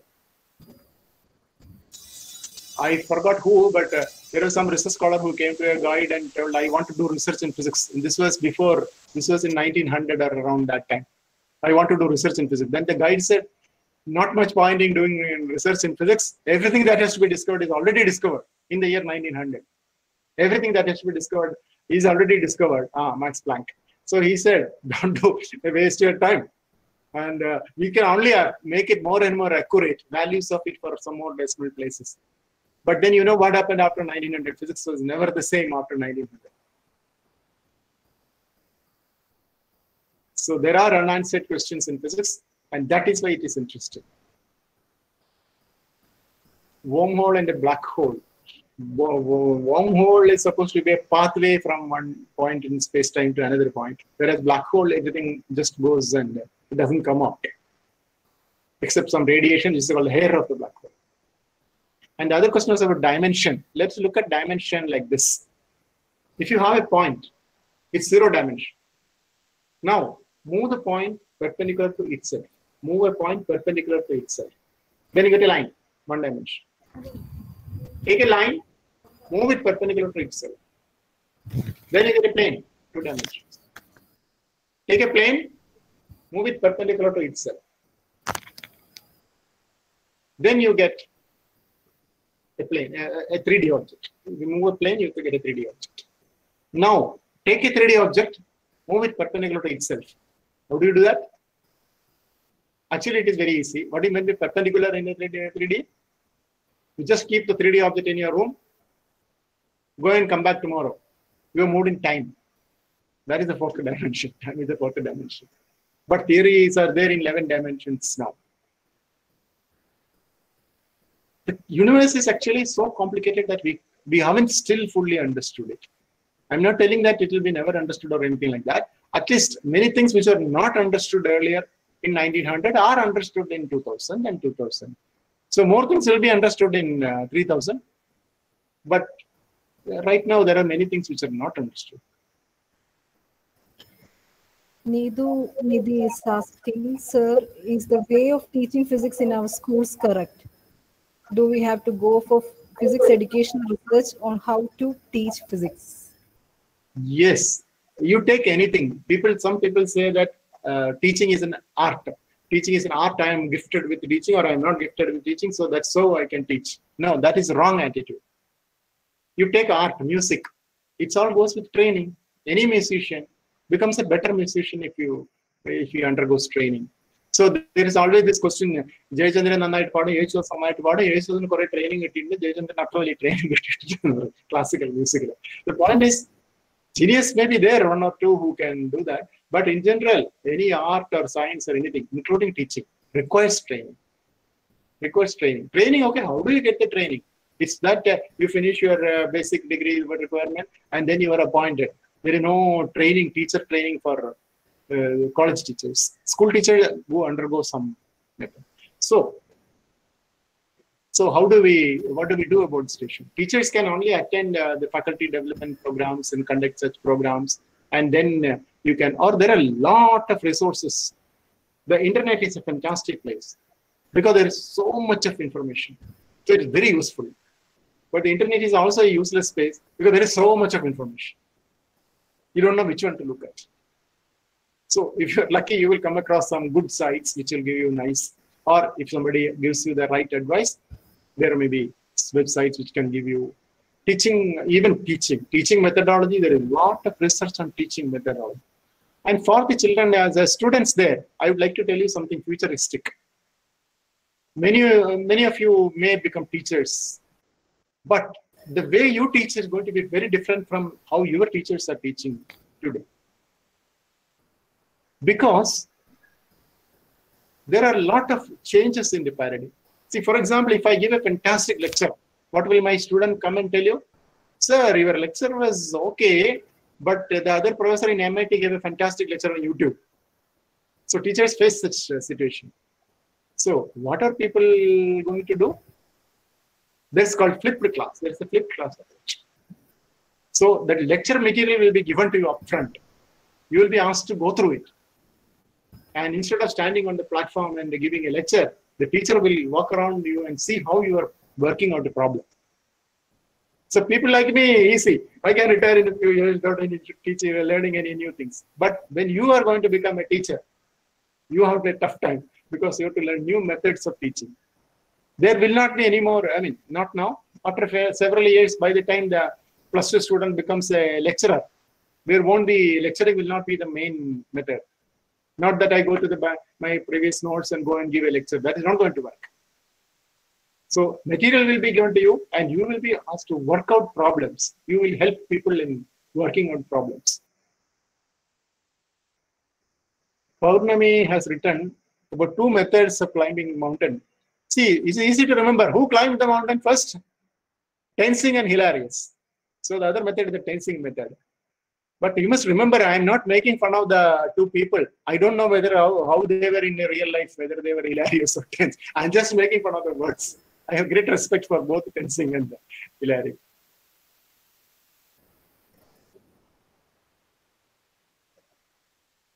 Somebody wants to discuss Corona. Of course, the other Corona, the nice Corona, not the Corona. I do not know really on the latest researches on campfire phenomenon. Magnetic field of Earth is itself very complicated. People still have a lot of theories about it. First, they thought there is a magnet buried. Then there are a lot of... See, finally, nowadays the latest understanding is you don't need actually iron, cobalt, nickel to become to get magnetism. Magnetism can occur out of spins, various reasons. First, people were thinking there are ghosts inside the magnet. That is why it is able to lift. And what do you believe now? You no longer believe in ghosts, so only you think that there are spins. People said there are spins sitting in the magnet, and that is the spins align and all that. And now, spins are also not the latest picture. It's electron orbits. Orbiting electrons is what is there in the magnet. That is the latest picture. So the pictures keep changing.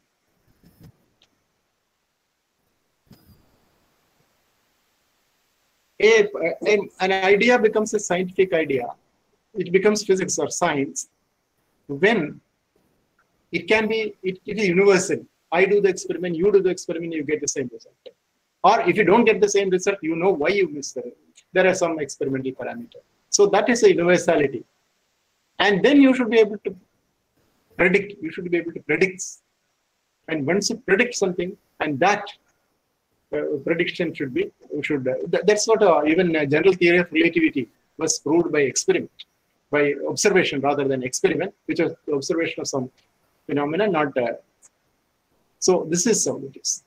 And now that initially somebody told you were expecting something about the career and all that, the point to understand is BSc is not sufficient to become a physicist. Now, BSc is not the only thing. So when you are doing BSc, suppose you are now in a BSc course, you have to make the best out of it by going to the various resources. If you did not understand what your teacher told about a particular topic, classical mechanics, it's not a problem. You don't worry about it. You can attend lectures by anyone in the world. All people in the world are even like interesting lectures, MIT, wherever, IIT, everywhere. Those lectures are there in YouTube. So you read that particular topic which you could not understand. You cannot be reading, going through all the lectures.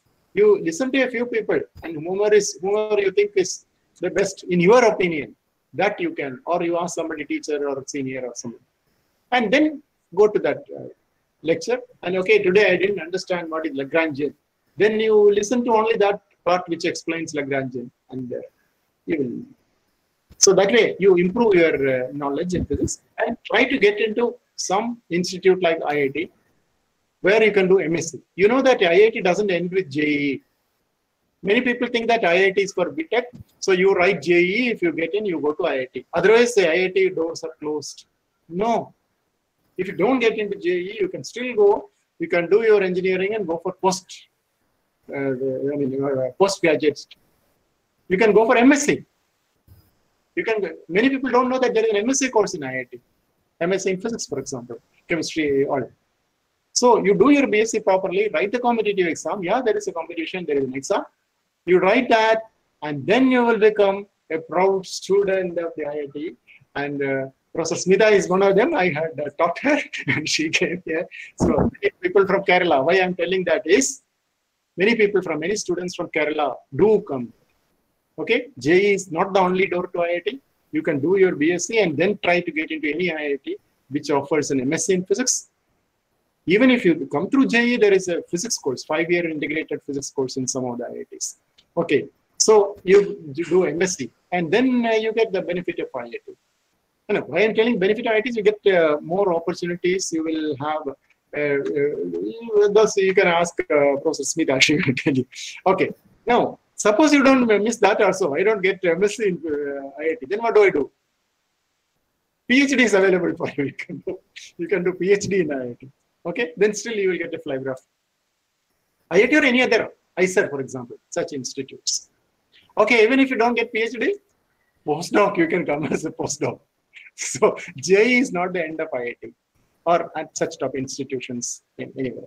Or abroad. Now the world is becoming, education is becoming really universal. And there are more abroad universities, foreign universities coming to India and all that. It's not only IIT. I know about IIT, so I'm talking about IIT. That's other institute. Okay, my point is, the specific point I would like to make to all students who are doing pre-degree and BSc and interested in physics is, unfortunately, mathematical toolbox is not given the importance that it deserves. So if you have any interest or any idea of going for higher studies in physics, you must pay attention to mathematics beyond what is done in your physics courses. Working out problems. Nobody asks in a higher institute, write down Newton's law and give 3 examples. That question is not there in any exam paper of institute like ISERs, IITs, IASC. What will be the question? Question will be at a higher level. You will be given a situation and you will be asked to solve it using the principles which you learn. So that is where you have to, it's not just remembering, it's just applying it. I was trying to give you a taste of it through some of these examples. So try to learn that art, going beyond what is there in the text, and mathematical. That's the most important thing, mathematical. See, for example, when the IIT exams were previously, each IIT used to conduct the MSc entrance exam for itself. So in our IIT, most people used to be from Kerala. But now it is a national exam, and number of people from Kerala has reduced. People from Bengal, West Bengal, people from Andhra Pradesh are coming in larger numbers. Why? Simple reason. Andhra Pradesh is strong in mathematics. Their syllabus, the way they teach physics, is using mathematics as a language. West Bengal, they have a respect for science. Not the top, all the top students do not go for engineering. They have a respect for science basically, and mathematics. They do it in the proper way. So mathematics take care of your differential equations, calculus, in general calculus, and particularly differential equations and all that. And mainly calculus. And that is the language of physics. Just like we discussed about Newton and all that. So that is one point which you may be missing or you may not be aware of when you are in Kerala, Tamil Nadu, etc. That you have to take care of your use of first the techniques, tools which are taught in the subsidiary mathematics, and then it will be useful in physics. So BSc physics alone doesn't make you a scientist. You have to necessarily go through MSc and PhD. That is what you have to keep in mind. And of course, there are scientist jobs in places like ISRO, DRDO, and all that. So that's also there. All that are competitive. So an ordinary BSc is not sufficient. You can also do courses from full course by other universities. And see, all syllabus and curricula are for average students. Any class, 10th standard, school, anything is for an average student. If you think you are a bit above average, you can make use of it instead of placing around. You can do a course given by another university. Many free courses are there. Some of the courses are there where you can even get the degree, but for that you may have to pay. So that doesn't matter. Getting an official degree, that doesn't matter. You have to learn. That's more important. And try to get into institutes, other institutes where research is going on during your summer internship and all. That is another clue to get exposure to that. There are several students who have come to our laboratories and then they have become scientists all over the world. So, but of course, if 1,000 people write to me, I can take only one or two.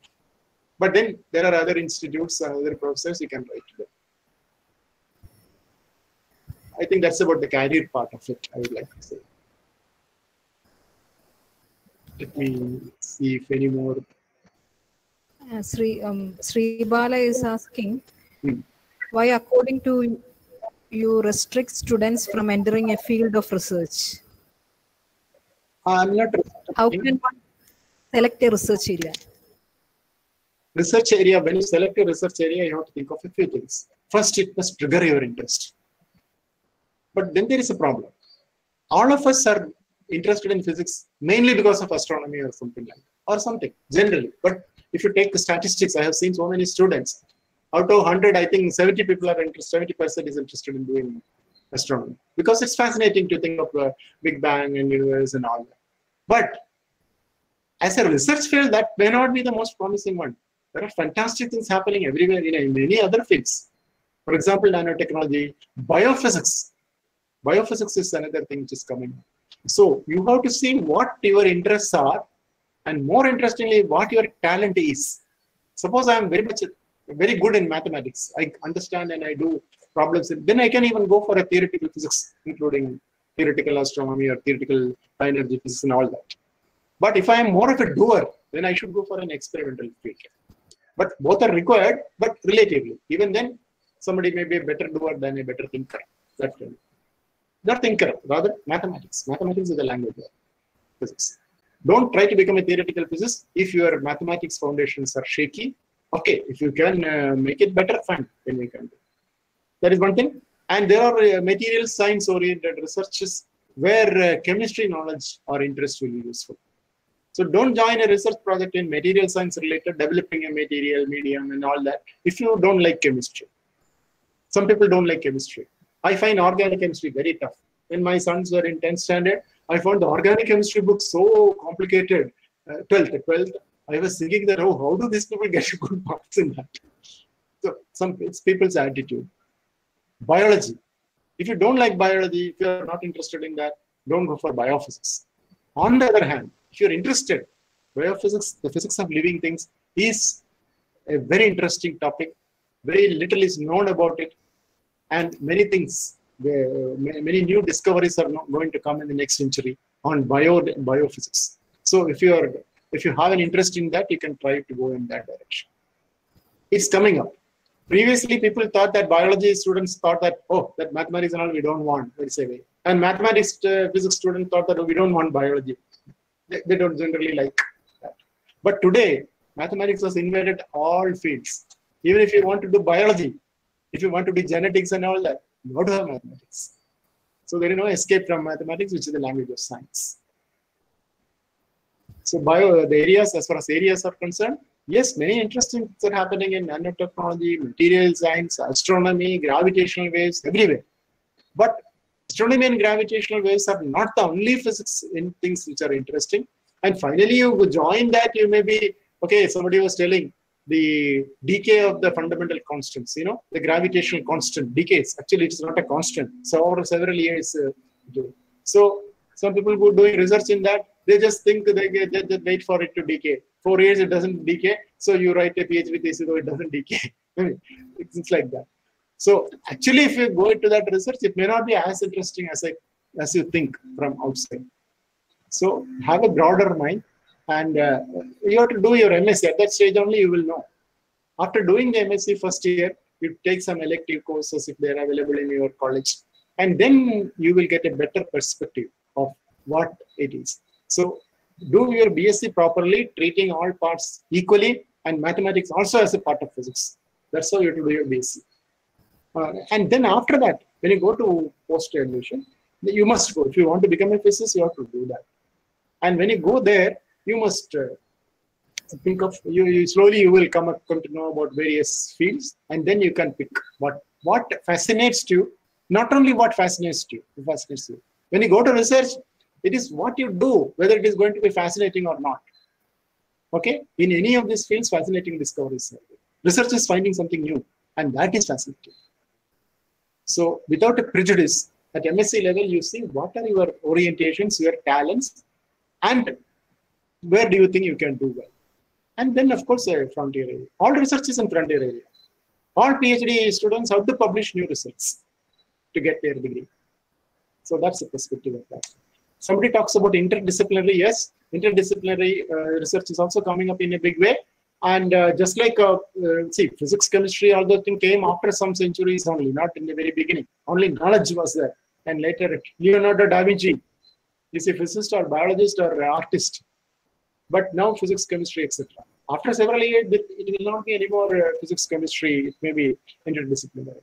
So interdisciplinary areas are also, but for that, first you have to become good in your own discipline, basic discipline.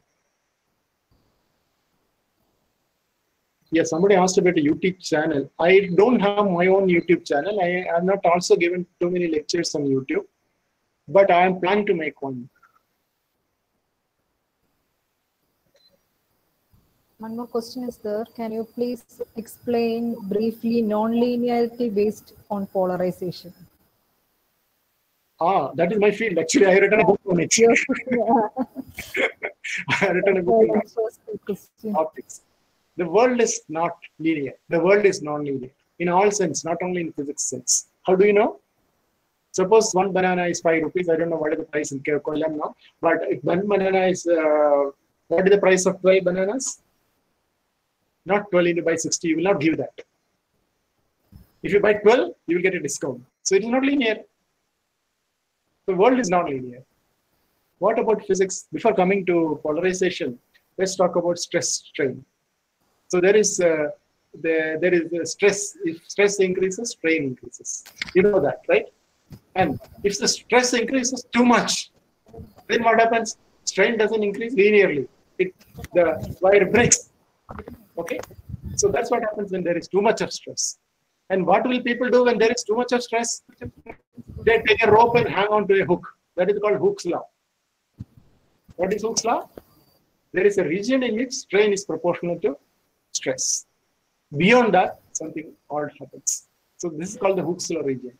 Now coming to the question, what happens when the light is traveling in a medium? Light is interacting with matter and light is traveling in a medium.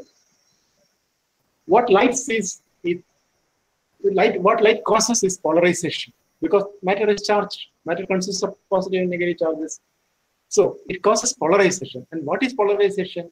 Polarization means pulling plus and minus apart. So that's what happens. So when light is an electromagnetic oscillation. Please remember, light is an electromagnetic oscillation. The value of the electric field keeps changing, the magnetic field also. So that changes at a tremendous frequency. What frequency? 10 power 14, 10 power 16. That's the frequency. It's per second. And that is going on. And what will happen to the charges? Charges also move like that. And the way the charges move, if they are linear, let's say, in the sense there is a proportionality between the polarization generated and the electric field. There is a proportionality. More field, more polarization. Then it is called linear optics. Then light just passes through as nothing happens through the glass plate. Okay? But actually, all you know from a pendulum example, which is the real ideal pendulum, simple pendulum? When sine theta equal to theta. Okay? Then your pendulum becomes a simple pendulum. But sine theta can never become equal to theta. So it is not linear. If the acceleration is proportional to theta, the angle of the pendulum, then it is linear. But if it is proportional to sine theta, it is not linear. So similarly, in this case also, we have an oscillation, something like the pendulum, we have an oscillation between the positive and negative charge. Where are the positive and negative coming from? Matter is made up of positive and negative. Why do they oscillate? Because electric field is jumping up and down at 10 power 14 hertz. Electric field is increasing, decreasing, and changing direction. So the charges keep oscillating. This is called the dipole picture. There are other things also, but dipole picture is a simpler one. Now this oscillation becomes deviates from linearity. So just like the high stress leads to some peculiar behavior, high value of electric field causes polarization to become nonlinear. So P is not proportional to chi E, but something else. That's nonlinear.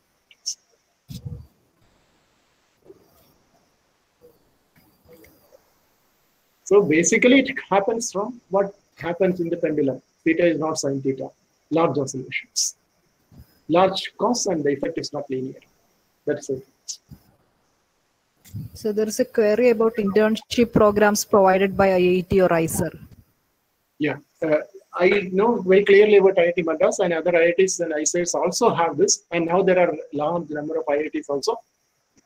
What we advertise towards the summer, we advertise a summer intern program, and people are asked to apply in the main website, IIT website, it will be there, and people apply for that. And from that, there is a selection procedure because we can't accommodate all the applicants. Our IIT typically takes about 30 students for summer. Selected on some criteria like your grade, your statement which you make, and teachers' recommendations, and all that goes into that. And these students will be given a training, internship training. Similarly, other IITs have their own methods. One trick is that the newer IITs also have that, and many people crowd around the older IITs, Delhi, Bombay, Kanpur, and all that. So there may be more vacancy in newer IITs.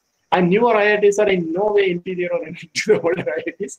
They're also, nowadays getting a faculty post in IIT is very difficult.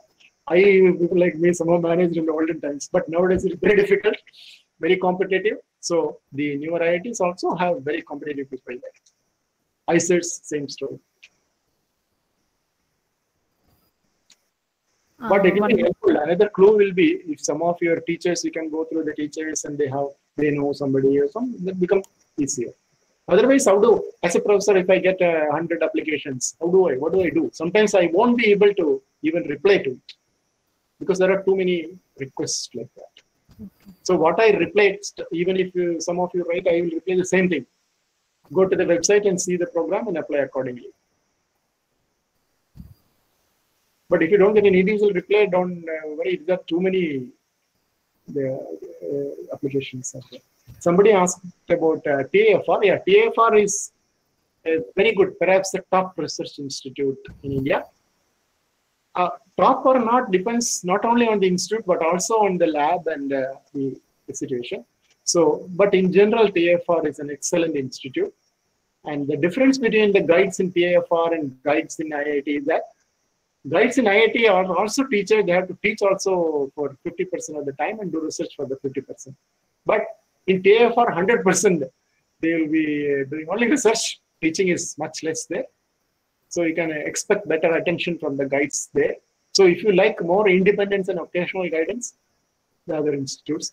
If you want a lot of guidance, then probably you may have to go to PU. Of course, TFR is very competitive.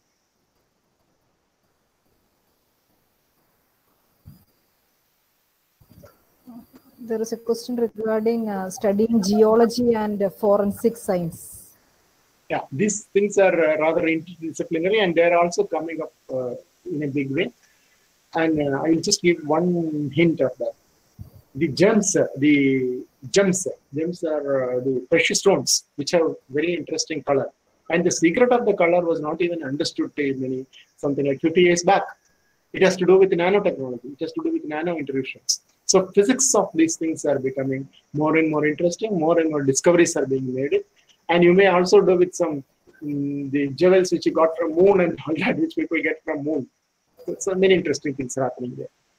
And the other one was geology and what are the other topic? Forensic science. Forensic. Yeah. Forensic science. See, forensics. See, for example, if you touch something very surface, something, if you touch anywhere, you have you deposit actually a few molecules of some set something, and which is unique to you. And if you shine a high power laser onto that, it will give a pattern, just like your fingerprint.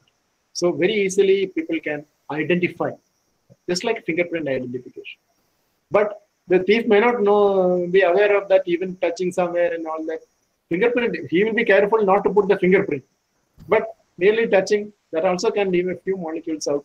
So this, for example, many of the crimes are now being investigated with a mobile connection and tracing the mobile. I used to wonder, what would have happened if mobiles were not there? Mobiles were always discovered only some 20, 30 years back. Before that, there was no mobile phone. How did police people work and catch the thief? So technological advances related to physics have a big relevance, and it is becoming more and more prominent in forensics also. Same thing with archaeology. Dating. Archaeology is related to physics through dating, carbon dating, the isotopes, the abundance of isotopes. Isotopes have a half-life time. So knowing how much of isotopes are today, you can work back and say when was that. There is a query about data science. Recently, I also got a invitation from IIT Madras about data science course. Is it provided by IIT Madras? Yeah, there is a BSc course on that, which is newly started. It will be there in the website. Newly started course, which is an open course, anybody can enter. BSc course on an online course, right? Yeah. On data science, you'll get a degree from IIT. Okay.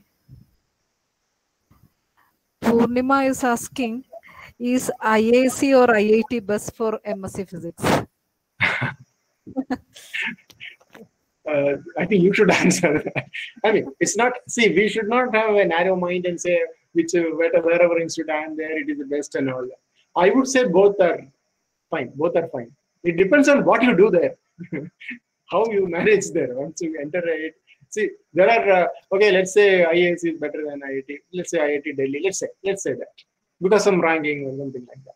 Then, suppose you go to the top institute and don't work very well, don't do the assignments properly, and your friend goes to the lower institute and does all that properly, then you will be the winner in the end. So it also, okay, you can say for the first approximation, all this, though some our IIT gets number one for the last few years, but I don't really give much importance to that. IIT Delhi, I have seen other IITs, IIT Delhi, IIT Kanpur, they are all equally good. It's not really that one IIT is superior to other IIT.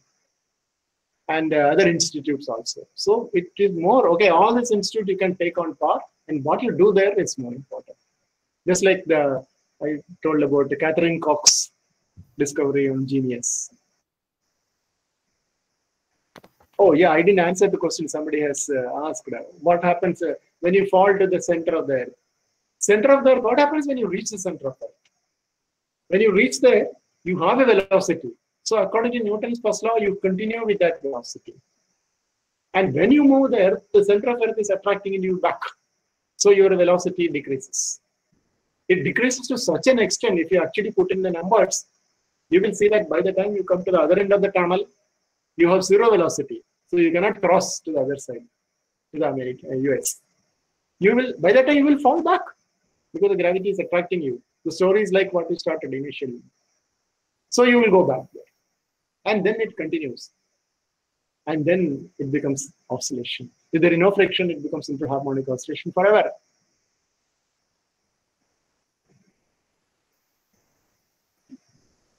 So now I think it's almost 1 o'clock now. Yeah. People will be hungry. But still people are asking questions, I think. So you can get some questions which are not answered and which can be answered. Black hole, wormhole and all that, I don't know much about it, so I heard that. One is asking about how can I be a project assistant or research assistant? Project assistant and research assistant, there is a website, it's called ICSR, Industrial Consultancy and Sponsored Research. It is linked to the IIT. There you can put your biodata and it's like an employment exchange. You may be called when there is a vacancy. But these vacancies, project vacancies happen at random. It's not at one particular time. When a professor gets a project from the government, he wants to appoint some people there like that. But in general, people prefer a PhD student to work in that. So rather than appointing somebody ad hoc, then we prefer to wait for the June or January advertisement and then take a student from that. Because it will be ideal for everyone if the student also does PhD in the problem. While getting the salary as a project assistant, you can also do your PhD. That is so. At that age, you would like to have some money for you. That's why PhD scholarships are there. Joining ISRO and all that, you have to look at their website. You have to look for their advertisements.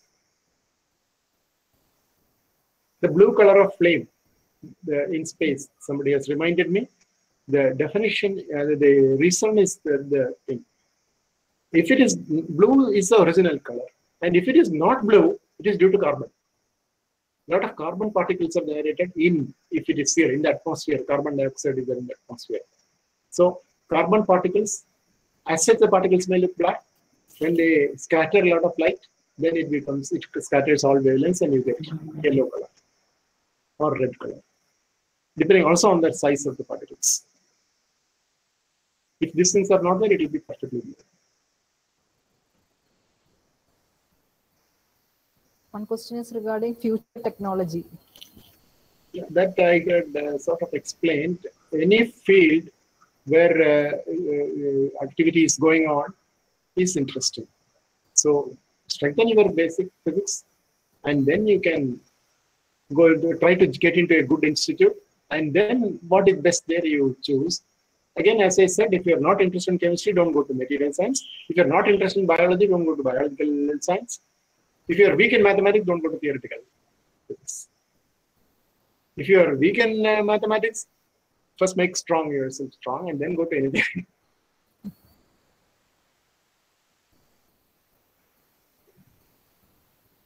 Shall we wind up, sir? I hope all the participants have filled the Google form which was shared. Your certificates will be issued into your registered email ID. Please take care to fill the details correctly without any mistakes. One more question is there any book recommendation for calculus? Yeah, actually, I had thought of putting that also as one of the gifts. There is something called Firefighting with Mathematics. I forgot the author's name. You can Google it. Firefighting. Maybe I can Google it. Firefighting with Mathematics.